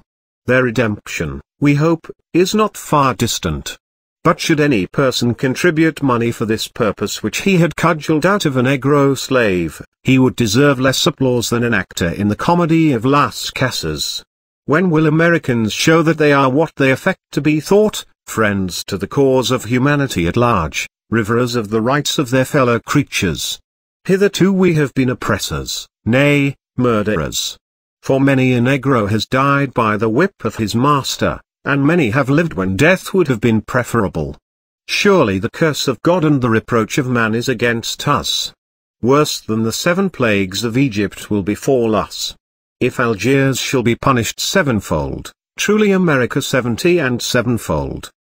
To the excitement of this discussion we are indebted for the story of the Algerine captive, a work to which, though now forgotten, belongs the honor of being among the earliest literary productions of our country reprinted in London, at a time when few American books were known abroad. It was published anonymously, but is known to have been written by Royal Tyler, afterwards Chief Justice of Vermont, in the form of a narrative of personal adventures, extending through 2 volumes. As a slave in Algiers, the author depicts the horrors of this condition. In this regard it is not unlike the story of Archie Moore, in our own day, displaying the horrors of American slavery. The author, while engaged as surgeon on board a ship in the African slave trade, is taken captive by the Algerines. After describing the reception of the poor Negroes, he says, I cannot reflect on this transaction yet without shuddering. I have deplored my conduct with tears of anguish, and I pray a merciful God, the common parent of the great family of the universe, who hath made of one flesh and one blood all nations of the earth, that the miseries, the insults, and cruel woundings I afterwards received, when a slave myself, may expiate for the inhumanity I was necessitated to exercise towards these my brethren of the human race. 98. And when at length he is himself made captive by the Algerines, he records his meditations and resolves. Grant me, he says, from the depths of his own misfortune, once more to taste the freedom of my native country, and every moment of my life shall be dedicated to preaching against this detestable commerce. I will fly to our fellow citizens in the southern states, I will, on my knees, conjure them, in the name of humanity, to abolish a traffic which causes it to bleed in every pore. If they are deaf to the pleadings of nature, I will conjure them, for the sake of consistency, to cease to deprive their fellow creatures of freedom, which their writers, their orators, representatives, senators, and even their constitutions of government, have declared to be the unalienable birthright of man. But this comparison was presented not merely in the productions of literature, or in fugitive essays. It was distinctly set forth, on an important occasion, in the diplomacy of our country, by one of her most illustrious citizens. Complaint had been made against England for carrying away from New York certain Negroes, in alleged violation of the Treaty of 1783.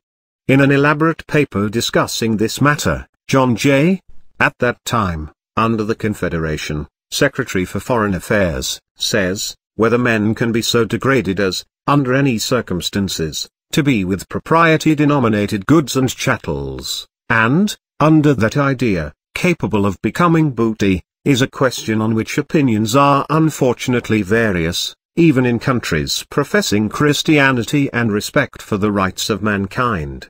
He then proceeds, in words worthy of special remembrance at this time, if a war should take place between France and Algiers, and in the course of it France should invite the American slaves that to run away from their masters, and actually receive and protect them in their camp, what would Congress, and indeed the world, think and say of France, if, in making peace with Algiers, she should give up those American slaves to their former Algerine masters? Is there any difference between the two cases than this, viz., that the American slaves at Algiers are white people, whereas the African slaves at New York were black people? In introducing these sentiments, the Secretary remarks, he is aware he is about to say unpopular things, but higher motives than personal considerations press him to proceed. Words worthy of John Jay. The same comparison was also presented by the Abolition Society of Pennsylvania, in an address, in 1787, to the convention which framed the federal constitution. Providence, it says, seems to have ordained the sufferings of our American brethren, groaning in captivity at Algiers, to awaken us to a sentiment of the injustice and cruelty of which we are guilty towards the wretched Africans. Shortly afterwards, it was again brought forward by Dr. Franklin, in an ingenious apologue, marked by his peculiar humor, simplicity, logic, and humanity. As president of the same Abolition Society, which had already addressed the convention, he signed a memorial to the earliest Congress under the Constitution, praying it to countenance the restoration of liberty to those unhappy men, who alone, in this land of freedom, are degraded into perpetual bondage, and to step to the very verge of the power vested in them for discouraging every species of traffic in the persons of our fellow men. In the debates which ensued on the presentation of this memorial, memorable not only for its intrinsic importance as a guide to the country, but as the final public act of one of the chief founders of our national institutions, several attempts were made to justify slavery and the slave trade. The last and almost dying energies of Franklin were excited. In a remarkable document, written only 24 days before his death, and published in the journals of the time, he gave a parody of a speech actually delivered in the American Congress, transferring the scene to Algiers, and putting the American speech in the mouth of a coarse or slave dealer, in the divan at that place. All the arguments adduced in favor of Negro slavery are applied by the Algerine orator with equal force to justify the plunder and enslavement of whites. With this protest against a great wrong, Franklin died. Most certainly we shall be aided, at least in our appreciation of American slavery, when we know that it was likened, by characters like Wesley, Jay, and Franklin, to the abomination of slavery in Algiers. But whatever may have been the influence of this parallel on the condition of the black slaves, it did not check the rising sentiments of the people against white slavery. The country was now aroused. A general contribution was proposed for the emancipation of our brethren. Their cause was pleaded in churches, and not forgotten at the festive board. At all public celebrations, the toasts, happiness for all, and universal liberty, were proposed, not less in sympathy with the efforts for freedom in France than with those for our own wretched white fellow countrymen in bonds. On at least one occasion, they were distinctly remembered in the following toast: our brethren in slavery at Algiers. May the measures adopted for their redemption be successful, and may they live to rejoice with their friends in the blessings of liberty. Meanwhile, the earnest efforts of our government were continued. In his message to Congress, bearing date December 8, 1795, President Washington said, "With peculiar satisfaction I add, that information has been received from an agent deputed on our part to Algiers, importing that the terms of the treaty with the Dey and Regency of that country have been adjusted in such a manner as to authorize the expectation of a speedy peace, and the restoration of our unfortunate fellow citizens from a grievous captivity." This, indeed, had been already effected on the 5th of September, 1795. It was a treaty full of humiliation for the chivalry of our country. Besides securing to the Algerine government a large sum, in consideration of present peace and the liberation of the captives, it stipulated for an annual tribute from the United States of $21,000. But feelings of pride disappeared in heartfelt satisfaction. It is recorded that a thrill of joy went through the land when it was announced that a vessel had left Algiers, having on board all the Americans who had been in captivity there. Their emancipation was purchased at the cost of upwards of $700,000. But the largesse of money, and even the indignity of tribute, were forgotten in gratulations on their new-found happiness. The President, in a message to Congress, December 7, 1796, presented their actual liberation as a special subject of joy to every feeling heart. Thus did our government construct a bridge of gold for freedom.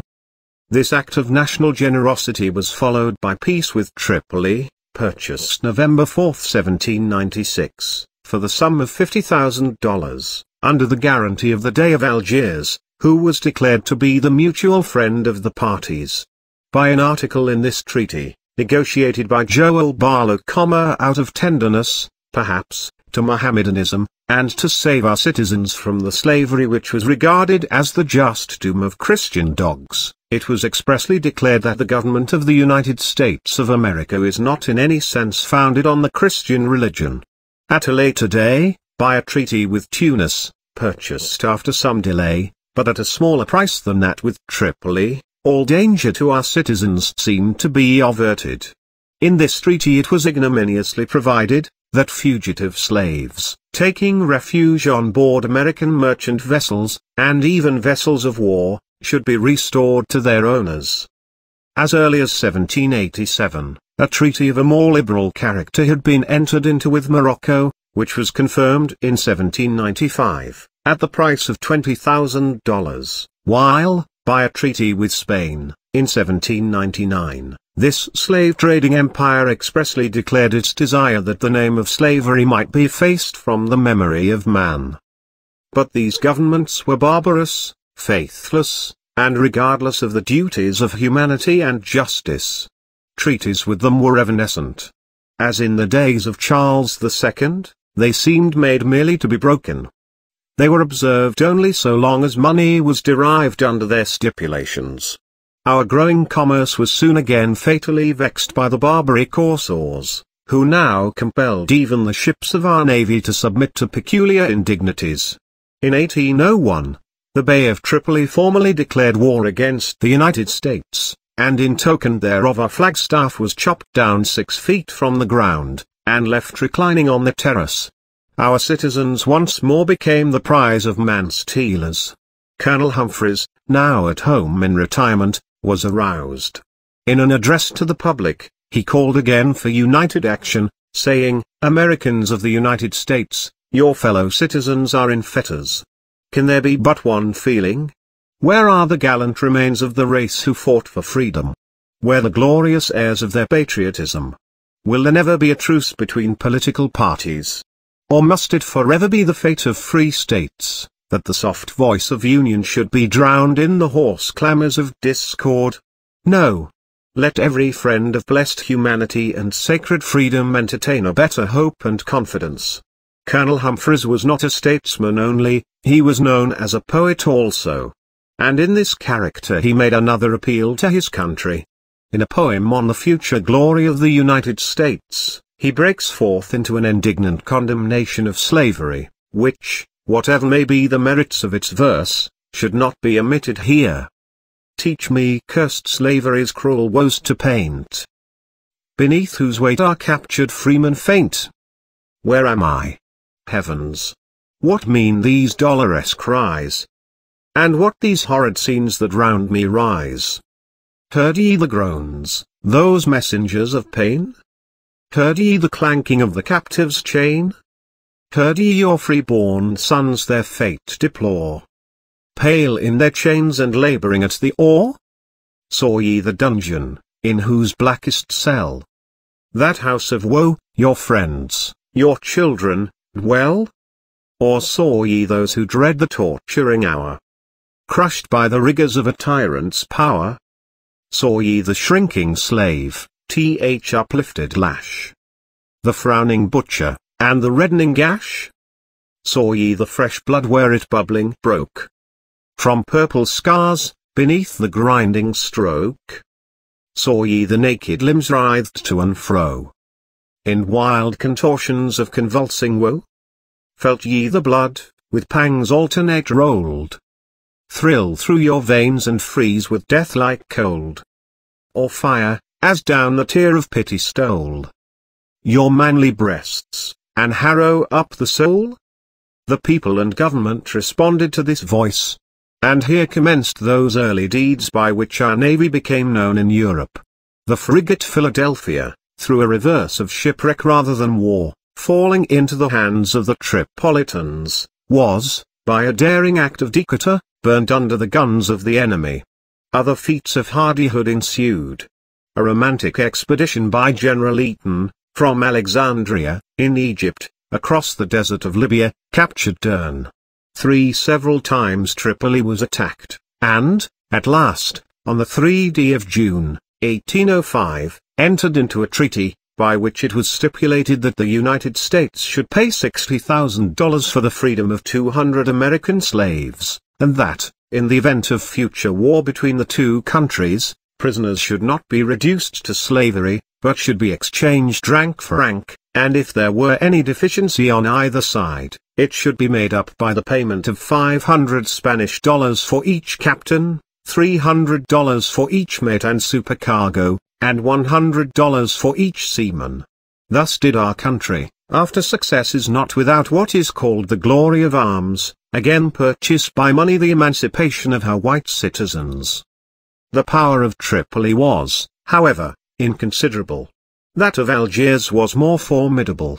It is not a little curious that the largest ship of this slave-trading state was the Crescent, of 34 guns, built in New Hampshire, though it is hardly to the credit of our sister state that the Algerine power derived such important support from her.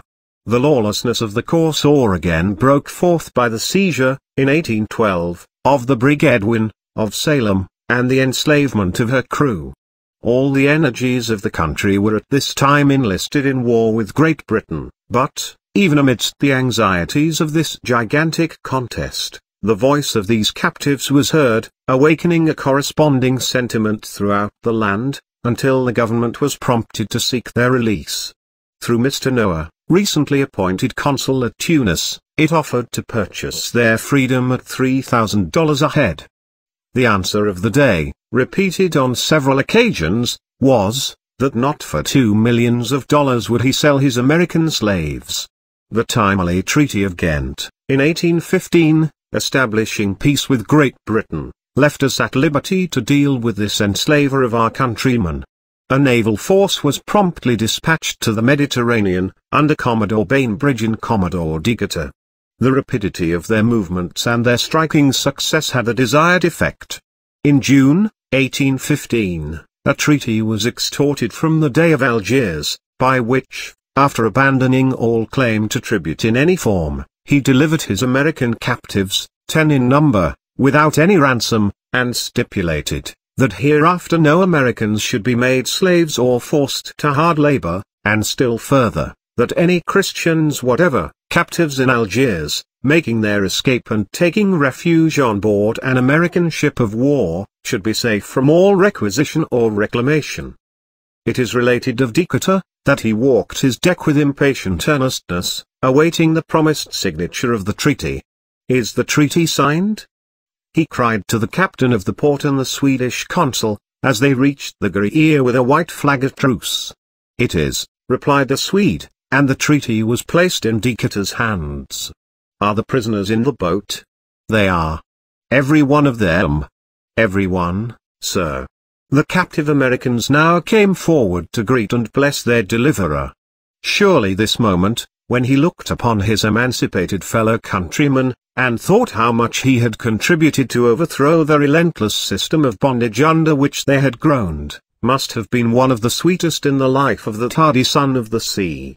But should I not say, even here, that there is now a citizen of Massachusetts, who, without army or navy, by a simple act of self-renunciation, has given freedom to a larger number of Christian American slaves than was done by the sword of Decatur. Thus, not by money, but by arms, was emancipation this time secured. The country was grateful for the result, though the poor freedmen, engulfed in the unknown wastes of ocean, on their glad passage home, were never able to mingle joys with their fellow citizens. They were lost in the epervier, of which no trace has ever appeared. Nor did the people feel the melancholy mockery in the conduct of the government, which, having weakly declared that it was not in any sense founded on the Christian religion, now expressly confined the protecting power of its flag to fugitive Christians, captives in Algiers, leaving slaves of another faith to be snatched as between the horns of the altar, and returned to the continued horrors of their lot.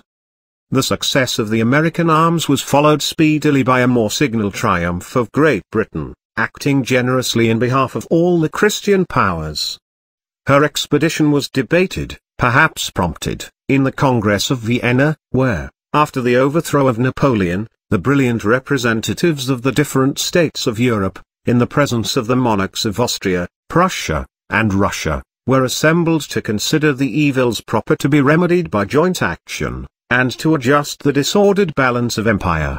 Among many high concerns, here entertained, was the project of a crusade against the Barbary states, in order to accomplish the complete abolition of Christian slavery there practiced. For this purpose, it was proposed to form a Holy League.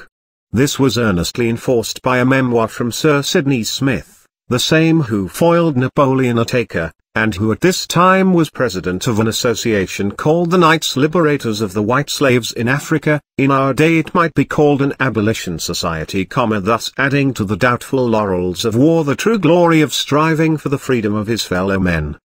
This project, though not adopted by the Congress, awakened a generous echo in the public mind. Various advocates appeared in its behalf, and what the Congress failed to undertake was now especially urged upon Great Britain, by the agents of Spain and Portugal, who insisted, that, because this nation had abolished the Negro slave trade, it was her duty to put an end to the slavery of the whites. A disgraceful impediment seemed at first to interfere. There was a common belief that the obstructions of the Barbary states, in the navigation of the Mediterranean, were advantageous to British commerce, by thwarting and strangling that of other countries, and that therefore Great Britain, ever anxious for commercial supremacy, would rather encourage them than seek their overthrow, the love of trade prevailing over the love of man. This suggestion of a sordid selfishness, which was willing to coin money out of the lives and liberties of fellow Christians, was soon answered. At the beginning of the year 1816, Lord Exmouth, who, as Sir Edward Pellew, had already acquired distinction in the British Navy, was dispatched with a squadron to Algiers. By his general orders, bearing date, Boyne, Port Mahon, March 21, 1816, he announced the object of his expedition as follows. He has been instructed and directed by His Royal Highness, the Prince Regent, to proceed with the fleet to Algiers, and there make certain arrangements for diminishing, at least, the piratical excursions of the Barbary states, by which thousands of our fellow creatures, innocently following their commercial pursuits, have been dragged into the most wretched and revolting state of slavery. The Commander-in-Chief is confident that this outrageous system of piracy and slavery rouses in common the same spirit of indignation which he himself feels, And should the government of Algiers refuse the reasonable demands he bears from the Prince Regent, he doubts not but the flag will be honorably and zealously supported by every officer and man under his command, in his endeavors to procure the acceptation of them by force, and if force must be resorted to, we have the consolation of knowing that we fight in the sacred cause of humanity, and cannot fail of success. The moderate object of his mission was readily obtained. Arrangements for diminishing the piratical excursions of the Barbary states were established.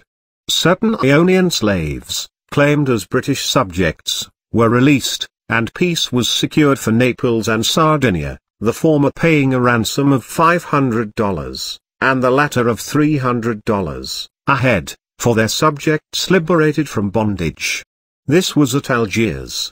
Lord Exmouth next proceeded to Tunis and Tripoli, where, acting beyond his instructions, he obtained from both these piratical governments a promise to abolish Christian slavery within their dominions. In one of his letters on this event, he says that, in pressing these concessions, he acted solely on his own responsibility and without orders, the causes and reasoning on which, upon general principles, may be defensible, but, as applying to our own country, may not be borne out, the old mercantile interest being against it. A similar distrust had been excited in another age by a similar achievement. Admiral Blake, in the time of Cromwell, after his attack upon Tunis, writing to his government at home, said, "And now, seeing it hath pleased God so signally to justify us herein, I hope His Highness will not be offended at it, nor any who regard duly the honor of our nation, although I expect to have the clamors of interested men." Thus, more than once in the history of these efforts to abolish white slavery, did commerce, the daughter of freedom, fall under the foul suspicion of disloyalty to her parent. Lord Exmouth did injustice to the moral sense of England. His conduct was sustained and applauded, not only in the House of Commons, but by the public at large. He was soon directed to return to Algiers, which had failed to make any general renunciation of the custom of enslaving Christians, to extort by force such a stipulation. This expedition is regarded by British historians with peculiar pride. In all the annals of their triumphant navy, there is none in which the barbarism of war seems so much to smooth its wrinkled front. With a fleet complete at all points, the admiral set sail July 25, 1816, on what was deemed a holy war.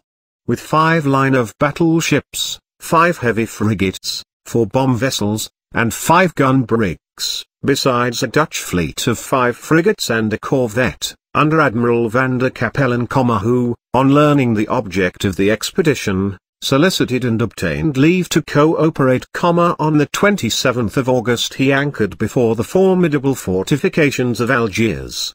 It would not be agreeable or instructive to dwell on the scene of desolation and blood which ensued. Before night the fleet fired, besides shells and rockets, 118 tons of powder, and 50,000 shot, weighing more than 500 tons. The citadel and massive batteries of Algiers were shattered and crumbled to ruins. The storehouses, ships, and gunboats were in flames, while the blazing lightnings of battle were answered, in a storm of signal fury, by the lightnings of heaven. The power of the great slave dealer was humbled. The terms of submission were announced to his fleet by the admiral in an order, dated, Queen Charlotte, Algiers Bay, August 30, 1816, which may be read with truer pleasure than any in military or naval history. "The Commander-in-Chief," he said, "is happy to inform the fleet of the final termination of their strenuous exertions, by the signature of peace, confirmed under a salute of 21 guns, on the following conditions, dictated by His Royal Highness, the Prince Regent of England. First, the abolition of Christian slavery forever. Second, the delivery to my flag of all slaves in the dominions of the day, to whatever nation they may belong, at noon tomorrow. Third, to deliver also to my flag all money received by him for the redemption of slaves since the commencement of this year, at noon also tomorrow." On the next day, 1,200 slaves were emancipated, making, with those liberated in his earlier expedition, more than 3,000, whom, by address or force, Lord Exmouth had delivered from bondage. Thus ended white slavery in the Barbary States. It had already died out in Morocco. It had been quietly renounced by Tripoli and Tunis. Its last retreat was Algiers, whence it was driven amidst the thunder of the British cannon. Signal honours now awaited the admiral. He was elevated to a new rank in the peerage, and on his coat of arms was emblazoned a figure never before known in heraldry, a Christian slave holding aloft the cross and dropping his broken fetters. From the officers of the squadron he received a costly service of plate, with an inscription, in testimony of the memorable victory gained at Algiers, where the great cause of Christian freedom was bravely fought and nobly accomplished. But higher far than honor were the rich personal satisfactions which he derived from contemplating the nature of the cause in which he had been enlisted. In his dispatch to the government, describing the battle, and written at the time, he says, in words which may be felt by others, engaged, like him, against slavery, in all the vicissitudes of a long life of public service, no circumstance has ever produced on my mind such impressions of gratitude as the event of yesterday.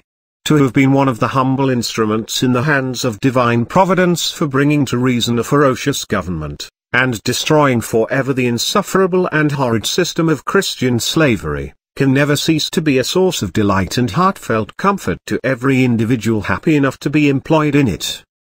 The reverses of Algiers did not end here.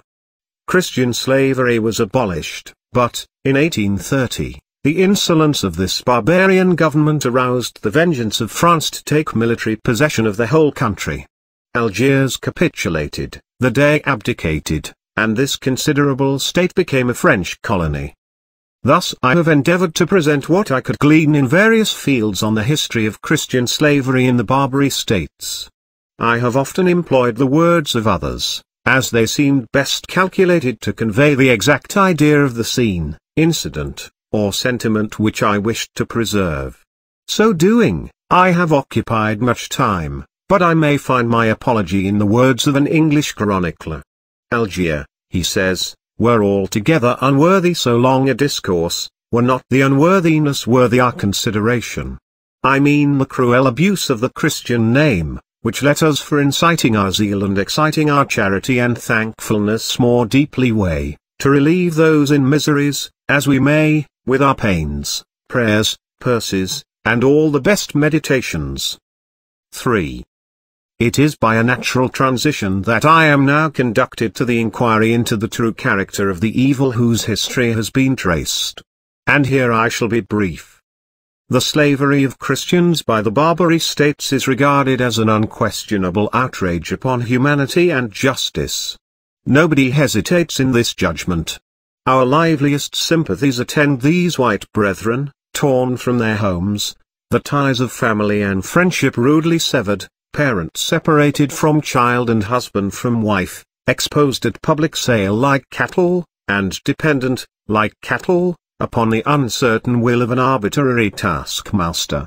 We read of a gentleman who was compelled to be the valet of the barbarian emperor of Morocco, and Calderon, the pride of the Spanish stage, has depicted the miserable fate of a Portuguese prince, condemned by infidel Moors to carry water in a garden. But the lowly in condition had their unrecorded sorrows also, whose sum total must swell to a fearful amount. Who can tell how many hearts have been wrung by the pangs of separation, how many crushed by the comfortless despair of interminable bondage? Speaking as a Christian, says the good Catholic father who has chronicled much of this misery, if on the earth there can be any condition which, in its character and evils, may represent in any manner the dolorous passion of the Son of God, which exceeded all evils and torments, because by it the Lord suffered every kind of evil and affliction, it is, beyond question and doubt, none other than slavery and captivity in Algiers and Barbary, whose infinite evils, terrible torments, miseries without number, afflictions without mitigation, it is impossible to comprehend in a brief span of time. When we consider the author's character, as a father of the Catholic Church, it will be felt that language can no further go. In nothing are the impiety and blasphemy of this custom more apparent than in the auctions of human beings, where men were sold to the highest bidder. Through the personal experience of a young English merchant, Abraham Brown, afterwards a settler in Massachusetts, we may learn how these were conducted. In 1655, before the liberating power of Cromwell had been acknowledged, he was captured, together with the whole crew, and carried into Sallee. His own words, in his memoirs still preserved, will best tell his story. On landing, he says, an exceeding great company of most dismal spectators were led to behold us in our captivated condition. There was liberty for all sorts to come and look on us, that whosoever had a mind to buy any of us on the day appointed for our sale together in the market, might see, as I may say, what they would like to have for their money, whereby we had too many comfortless visitors, both from the town and country, one saying he would buy this man, and the other that. To comfort us, we were told by the Christian slaves already there, if we met with such and such patrons, our usage would not be so bad as we supposed, though, indeed, our men found the usage of the best bad enough. Fresh victuals and bread were supplied, I suppose to feed us up for the market, that we might be in some good plight against the day we were to be sold. And now I come to speak of our being sold into this doleful slavery. It was doleful in respect to the time and manner. As to the time, it was on our Sabbath day, in the morning, about the time the people of God were about to enjoy the liberty of God's house. This was the time our bondage was confirmed. Again, it was sad in respect to the manner of our selling. Being all of us brought into the marketplace, we were led about, 2 or 3 at a time, in the midst of a great concourse of people, both from the town and country, who had a full sight of us, and if that did not satisfy, they would come and feel of your hand, and look into your mouth to see whether you are sound in health, or to see, by the hardness of your hand, whether you have been a laborer or not. The manner of buying is this: he that bids the greatest price hath you, they bidding one upon another until the highest has you for a slave, whoever he is, or wherever he dwells. As concerning myself, being brought to the market in the weakest condition of any of our men, I was led forth among the cruel multitude to be sold. As yet being undiscovered what I was like to have been sold at a very low rate, not above £15 sterling, whereas our ordinary seamen were sold for £30 and £35 sterling, and 2 boys were sold for £40 apiece, and being in this sad posture led up and down at least 1 hour and a half, during which time a Dutchman, that was our carpenter, discovered me to some Jews, they increased from £15 to £75, which was the price my patron gave for me, being 300 ducats, and had I not been so weakened, and in these rags, indeed, I made myself more so than I was, for sometimes, as they led me, I pretended I could not go, and did often sit down. I say, had not these things been, in all likelihood I had been sold for as much again in the market, and thus I had been dearer, and the difficulty greater to be redeemed. During the time of my being led up and down the market, I was possessed with the greatest fears, not knowing who my patron might be. I feared it might be one from the country, who would carry me where I could not return, or it might be one in and about Sallee, of which we had sad accounts, and many other distracting thoughts I had. And though I was like to have been sold unto the most cruel man in Sallee, there being but 1 piece of 8 between him and my patron, yet the Lord was pleased to cause him to buy me, of whom I may speak, to the glory of God, as the kindest man in the place. This is the story of a respectable person, little distinguished in the world. But the slave dealer applied his inexorable system without distinction of persons. The experiences of St. Vincent de Paul did not differ from those of Abraham Brown. That eminent character, admired, beloved and worshipped by large circles of mankind, has also left a record of his sale as a slave. Their proceedings, he says, at our sale were as follows: after we had been stripped, they gave to each one of us a pair of drawers, a linen coat, with a cap, and paraded us through the city of Tunis, where they had come expressly to sell us. Having made us make 5 or 6 turns through the city, with the chain at our necks, they conducted us back to the boat, that the merchants might come to see who could eat well, and who not, and to show that our wounds were not mortal. This done, they took us to the public square, where the merchants came to visit us, precisely as they do at the purchase of a horse or of cattle, making us open the mouth to see our teeth, feeling our sides, searching our wounds, and making us move our steps, trot and run, then lift burdens, and then wrestle, in order to see the strength of each, and 1,000 other sorts of brutalities. And here we may refer again to Cervantes, whose pen was dipped in his own dark experience. In his life in Algiers, he has displayed the horrors of the white slave market.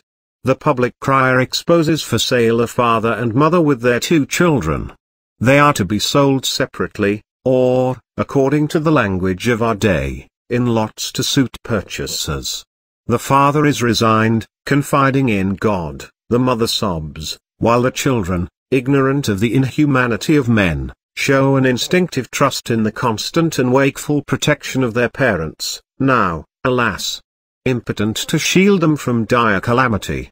A merchant, inclining to purchase one of the little ones, and wishing to ascertain his bodily condition, causes him to open his mouth. The child, still ignorant of the doom which awaits him, imagines that the inquirer is about to extract a tooth, and, assuring him that it does not ache, begs him to desist. The merchant, in other respects an estimable man, pays $130 for the youngest child, and the sale is completed. Thus a human being, one of those children of whom it has been said, of such is the kingdom of heaven, is profanely treated as an article of merchandise, and torn far away from a mother's arms and a father's support. The hardening influence of custom has steeled the merchant into insensibility to this violation of humanity and justice, this laceration of sacred ties, this degradation of the image of God. The unconscious heartlessness of the slave dealer, and the anguish of his victims, are depicted in the dialogue which ensues after the sale. Merchant. Come hither, child, 'tis time to go to rest. 1. Signor, I will not leave my mother here, to go with anyone. Mother. Alas! My child, thou art no longer mine, but his who bought thee. 1. What? Then, have you, mother, forsaken me? Mother. O heavens! How cruel are ye! Merchant. Come, hasten, boy. 1. Will you go with me, brother? Francisco. I cannot. 1. 'Tis not in my power. May heaven protect you. 1. Mother. O my child! My joy and my delight, God won't forget thee. 1. O father! Mother! Whither will they bear me away from you? Mother. Permit me, worthy Signor, to speak a moment in my infant's ear. Grant me this small contentment. Very soon I shall know naught but grief. Merchant. What you would say? Say now, tonight is the last time. Mother. Tonight is the first time my heart e'er felt such grief. 1. Pray keep me with you, mother, for I know not whither he'd carry me. Mother. Alas, poor child! Fortune forsook thee even at thy birth. The heavens are overcast, the elements are turbid, and the very sea and winds are all combined against me. Thou, my child, know'st not the dark misfortunes into which thou art so early plunged, but happily lackest the power to comprehend thy fate. What I would crave of thee, my life, since I must nevermore be blessed with seeing thee, is that thou never, never wilt forget to say, as thou wert wont, thy Ave Mary, for that bright Queen of goodness, grace, and virtue can loosen all thy bonds and give thee freedom. Ada. Behold the wicked Christian, how she counsels her innocent child. You wish, then, that your child should, like yourself, continue still in error. 1. O mother, mother, may I not remain? And must these Moors, then, carry me away? Mother. With thee, my child, they rob me of my treasures. 1. Oh, I am much afraid. Mother. 'Tis I, my child, who ought to fear at seeing thee depart. Thou wilt forget thy God, me, and thyself. What else can I expect from thee, abandoned at such a tender age, amongst a people full of deceit and all iniquity? Crier. Silence, you villainous woman. If you would not have your head pay for what your tongue has done. From this scene we gladly avert the countenance, while, from the bottom of our hearts, we send our sympathies to the unhappy sufferers. Fain would we avert their fate, fain would we destroy the system of slavery, that has made them wretched and their masters cruel. And yet we would not judge with harshness an Algerine slave owner. He has been reared in a religion of slavery, he has learned to regard Christians, guilty of a skin not colored like his own, as lawful prey, and has found sanctions for his conduct in the injunctions of the Koran, in the custom of his country, and in the instinctive dictates of an imagined self-interest. It is, then, the peculiar institution which we are aroused to execrate, rather than the Algerine slave masters, who glory in its influence, and so perfect is their misery, not once perceive their foul disfigurement, but boast themselves more comely than before. But there is reason to believe that the sufferings of the white slaves were not often greater than is the natural incident of slavery. There is an important authority which presents this point in an interesting light. It is that of General Eaton, for some time Consul of the United States at Tunis, and whose name is not without note in the painful annals of war. In a letter to his wife, dated at Tunis, April 6, 1799, and written amidst opportunities of observation such as few have enjoyed, he briefly describes the condition of this unhappy class, illustrating it by a comparison less flattering to our country than to Barbary. Many of the Christian slaves, he says, have died of grief, and the others linger out a life less tolerable than death. Alas! Remorse seizes my whole soul, when I reflect that this is, indeed, a copy of the very barbarity which my eyes have seen in my own native country. And yet we boast of liberty and national justice. How frequently have I seen in the southern states of our own country weeping mothers leading guiltless infants to the sales with as deep anguish as if they led them to the slaughter, and yet felt my bosom tranquil in the view of these aggressions upon defenseless humanity. But when I see the same enormities practiced upon beings whose complexion and blood claim kindred with my own, I curse the perpetrators, and weep over the wretched victims of their rapacity. Indeed, truth and justice demand from me the confession that the Christian slaves among the barbarians of Africa are treated with more humanity than the African slaves among the professing Christians of civilized America, and yet here sensibility bleeds at every pore for the wretches whom fate has doomed to slavery. Such testimony would seem to furnish a decisive standard or measure of comparison by which to determine the character of white slavery in the Barbary states. But there are other considerations and authorities. One of these is the influence of the religion of these barbarians. Travelers remark the generally kind treatment bestowed by Mohammedans upon slaves. The lash rarely, if ever, lacerates the back of the female. The knife or branding iron is not employed upon any human being to mark him as the property of his fellow man. Nor is the slave doomed, as in other countries, where the Christian religion is professed, to unconditional and perpetual service, without prospect of redemption. Hope, the last friend of misfortune, may brighten his captivity. He is not so walled around by inhuman institutions as to be inaccessible to freedom.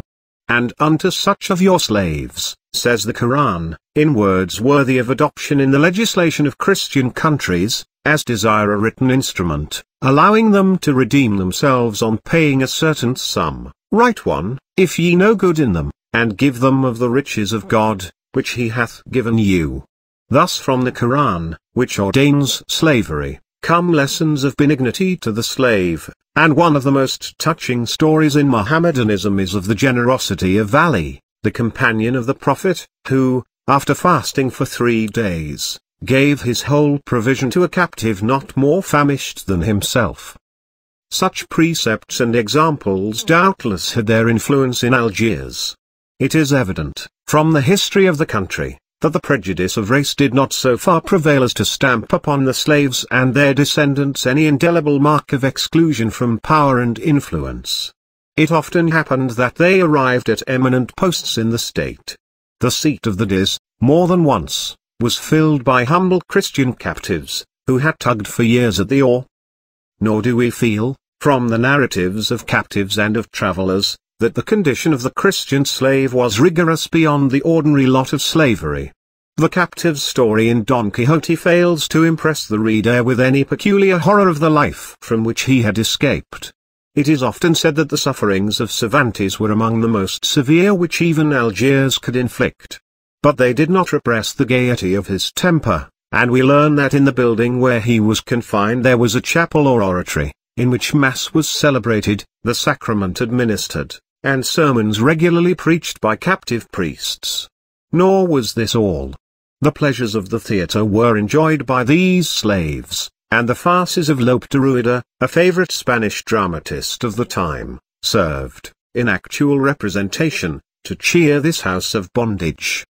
The experience of the devoted Portuguese ecclesiastic, Father Thomas, illustrates this lot. A slave in Morocco, he was able to minister to his fellow slaves, and to compose a work on the Passion of Jesus Christ, which has been admired for its unction, and translated into various tongues. At last liberated through the intervention of the Portuguese ambassador, he chose to remain behind, notwithstanding the solicitations of relatives at home, that he might continue to instruct and console the unhappy men, his late companions in bonds. Even the story of Saint Vincent de Paul, so brutally sold in the public square, is not without its gleams of light. He was bought by a fisherman, who was soon constrained to get rid of him, having nothing so contrary except the sea. He then passed into the hands of an old man, whom he pleasantly describes as a chemical doctor, a sovereign maker of quintessences, very humane and kind, who had labored for the space of 50 years in search of the philosopher's stone. He loved me much, says the fugitive slave, and pleased himself by discoursing to me of alchemy, and then of his religion, to which he made every effort to draw me, promising me riches and all his wisdom. On the death of this master, he passed to a nephew, by whom he was sold to still another person, a renegade from Nice, who took him to the mountains, where the country was extremely hot and desert. A Turkish wife of the renegade becoming interested in him, and curious to know his manner of life at home, visited him daily at his work in the fields, and listened with delight to the slave, away from his country and the churches of his religion, as he sang the psalm of the children of Israel in a foreign land. By the rivers of Babylon there we sat down, yea, we wept when we remembered Zion. The kindness of the slave master often appears. The English merchant Abraham Brown, whose sale at Sally has been already described, makes known, in his memoirs, that, after he had been carried to the house of his master, his wounds were tenderly washed and dressed by his master's wife, and indeed the whole family gave him comfortable words. He was furnished with a mat to lie on, and some 3 or 4 days after provided with a shirt, such a one as it was, a pair of shoes, and an old doublet. His servile toils troubled him less than being commanded by a negro man, who had been a long time in his patron's house, a freeman, at whose beck and command he was obliged to be obedient for the doing of the least about the house or mill, and he concludes his lament on this degradation as follows: Thus I, who had commanded many men in several parts of the world, must now be commanded by a negro, who, with his 2 countrywomen in the house, scorned to drink out of the water pot I drank of, whereby I was despised of the despised people of the world. At a later day we are furnished with another authentic picture. Captain Braithwaite, who accompanied the British minister to Morocco in 1727, in order to procure liberation of the British captives, after describing their comfortable condition, adds, I am sure we saw several captives who lived much better in Barbary than ever they did in their own country. Whatever money in charity was sent them by their friends in Europe was their own, unless they defrauded one another, which has happened much oftener than by the Moors. Several of them are rich, and many have carried considerable sums out of the country, to the truth of which we are all witnesses. Several captives keep their mules, and some their servants, and yet this is called insupportable slavery among Turks and Moors. But we found this, as well as many other things in this country, strangely misrepresented. These statements, which, to those who do not place freedom above all price, may seem, at first view, to take the sting even from slavery, are not without support from other sources. Colonel Keatinge, who, as a member of a diplomatic mission from England, visited Morocco in 1785, says of this evil there, that it is very slightly inflicted, and as to any labour undergone, it does not deserve the name, while Mr. Lempriere, who was in the same country not long afterwards, adds, to the disgrace of Europe, the Moors treat their slaves with humanity. In Tripoli, we are told, by a person for 10 years a resident, that the same gentleness prevailed. It is a great alleviation to our feelings, says the writer, speaking of the slaves, to see them easy and well dressed, and, so far from wearing chains, as captives do in most other places, they are perfectly at liberty. We have already seen the testimony of General Eaton with regard to slavery in Tunis, while Mr. Noah, one of his successors in the consulate of the United States at that place, says, in Tunis, from my observation, the slaves are not severely treated, they are very useful, and many of them have made money. And Mr. Shaler, describing the chief seat of Christian slavery, says, in short, there were slaves who left Algiers with regret. A French writer of more recent date asserts with some vehemence, and with the authority of an eyewitness, that the Christian slaves at Algiers were not exposed to the miseries which they represented. I do not know that he vindicates their slavery, but, like Captain Braithwaite, he evidently regards many of them as better off than they would be at home.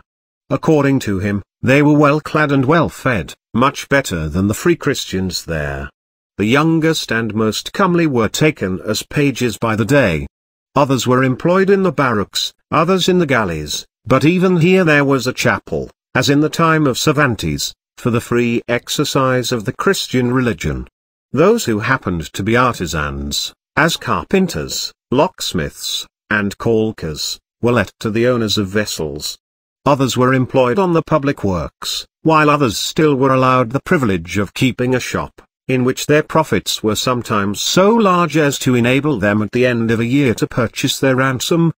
But these were often known to become indifferent to freedom, and to prefer Algiers to their own country. The slaves of private persons were sometimes employed in the family of their master, where their treatment necessarily depended much upon his character.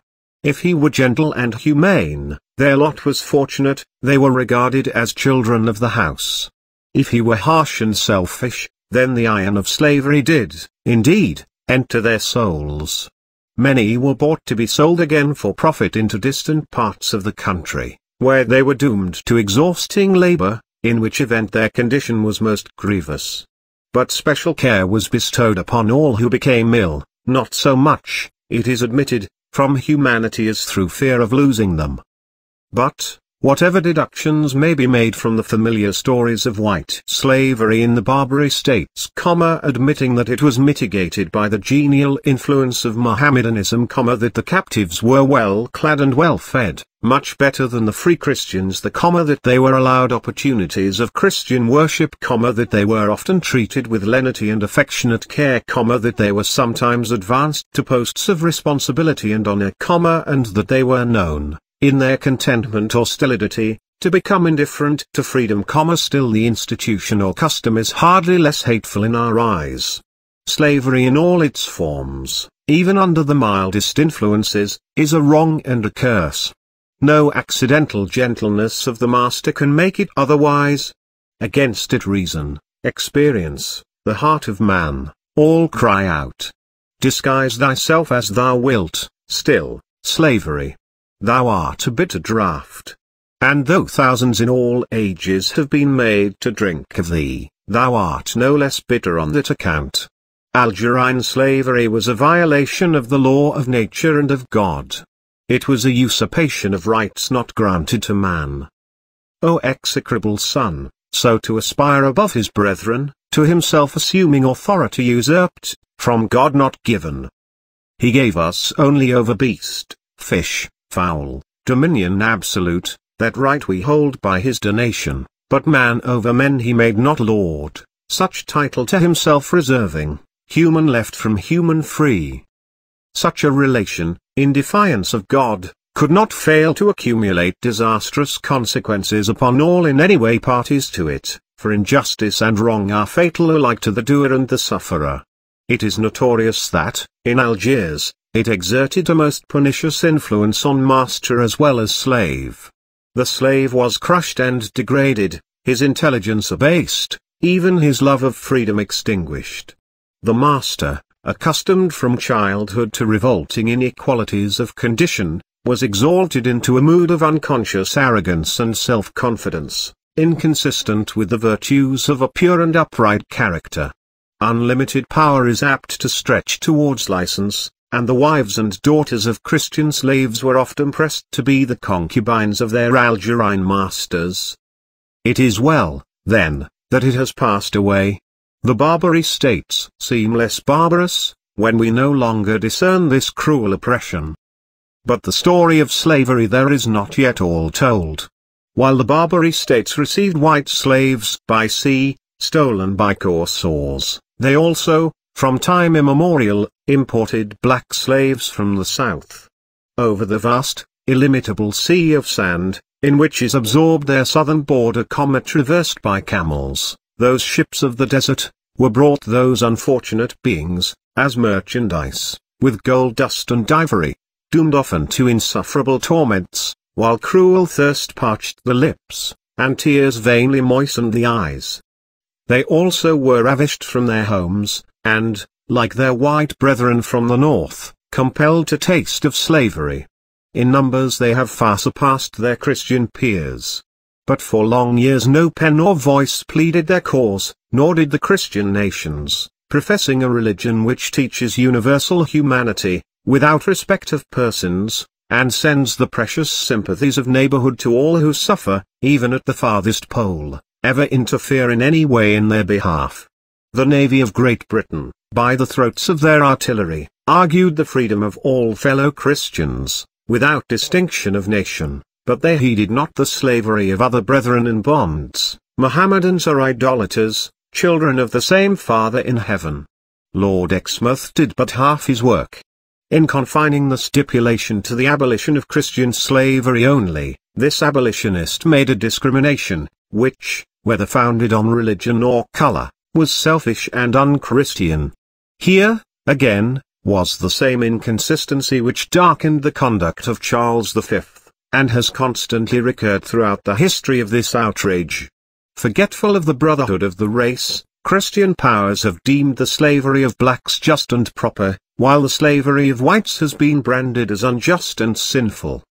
As the British fleet sailed proudly from the harbour of Algiers, bearing its emancipated white slaves, and the express stipulation, that Christian slavery was abolished forever, it left behind in bondage large numbers of blacks, distributed throughout all the Barbary states. Neglected thus by exclusive and unchristian Christendom, it is pleasant to know that their lot is not always unhappy. In Morocco, Negroes are still detained as slaves, but the prejudice of color seems not to prevail there. They have been called the Grand Cavaliers of this part of Barbary. They often become the chief magistrates and rulers of cities. They constituted the bodyguard of several of the emperors, and, on one occasion at least, exercised the prerogative of the Praetorian cohorts, in dethroning their master. If Negro slavery still exists in this state, it has little of the degradation connected with it elsewhere. Into Algiers France has already carried the benign principle of law, earlier recognized by her than by the English courts, which secures freedom to all beneath its influence. And now we are cheered anew by the glad tidings recently received, that the Bay of Tunis, for the glory of God, and to distinguish man from the brute creation, has decreed the total abolition of human slavery throughout his dominions. Let us, then, with hope and confidence, turn to the Barbary states. The virtues and charities do not come singly. Among them is a common bond, stronger than that of science or knowledge. Let one find admission, and a goodly troop will follow. Nor is it unreasonable to anticipate other improvements in states which have renounced a long-cherished system of white slavery, while they have done much to abolish or mitigate the slavery of others not white, and to overcome the inhuman prejudice of color. The Christian nations of Europe first declared, and practically enforced, within their own European dominions, the vital truth of freedom, that man cannot hold property in his brother man. Algiers and Tunis, like Saul of Tarsus, have been turned from the path of persecution, and now receive the same faith. Algiers and Tunis now help to plead the cause of freedom. Such a cause is in sacred fellowship with all those principles which promote the progress of man. And who can tell that this despised portion of the globe is not destined to yet another restoration? It was here in northern Africa that civilization was first nursed, that commerce early spread her white wings, that Christianity was taught by the honeyed lips of Augustine. All these are again returning to their ancient home. Civilization, commerce, and Christianity once more shed their benignant influences upon the land to which they have long been strangers. A new health and vigor now animate its exertions. Like its own giant Ant Asher's, whose tomb is placed by tradition among the hillsides of Algiers, it has been often felled to the earth, but it now rises with renewed strength, to gain yet higher victories. The end,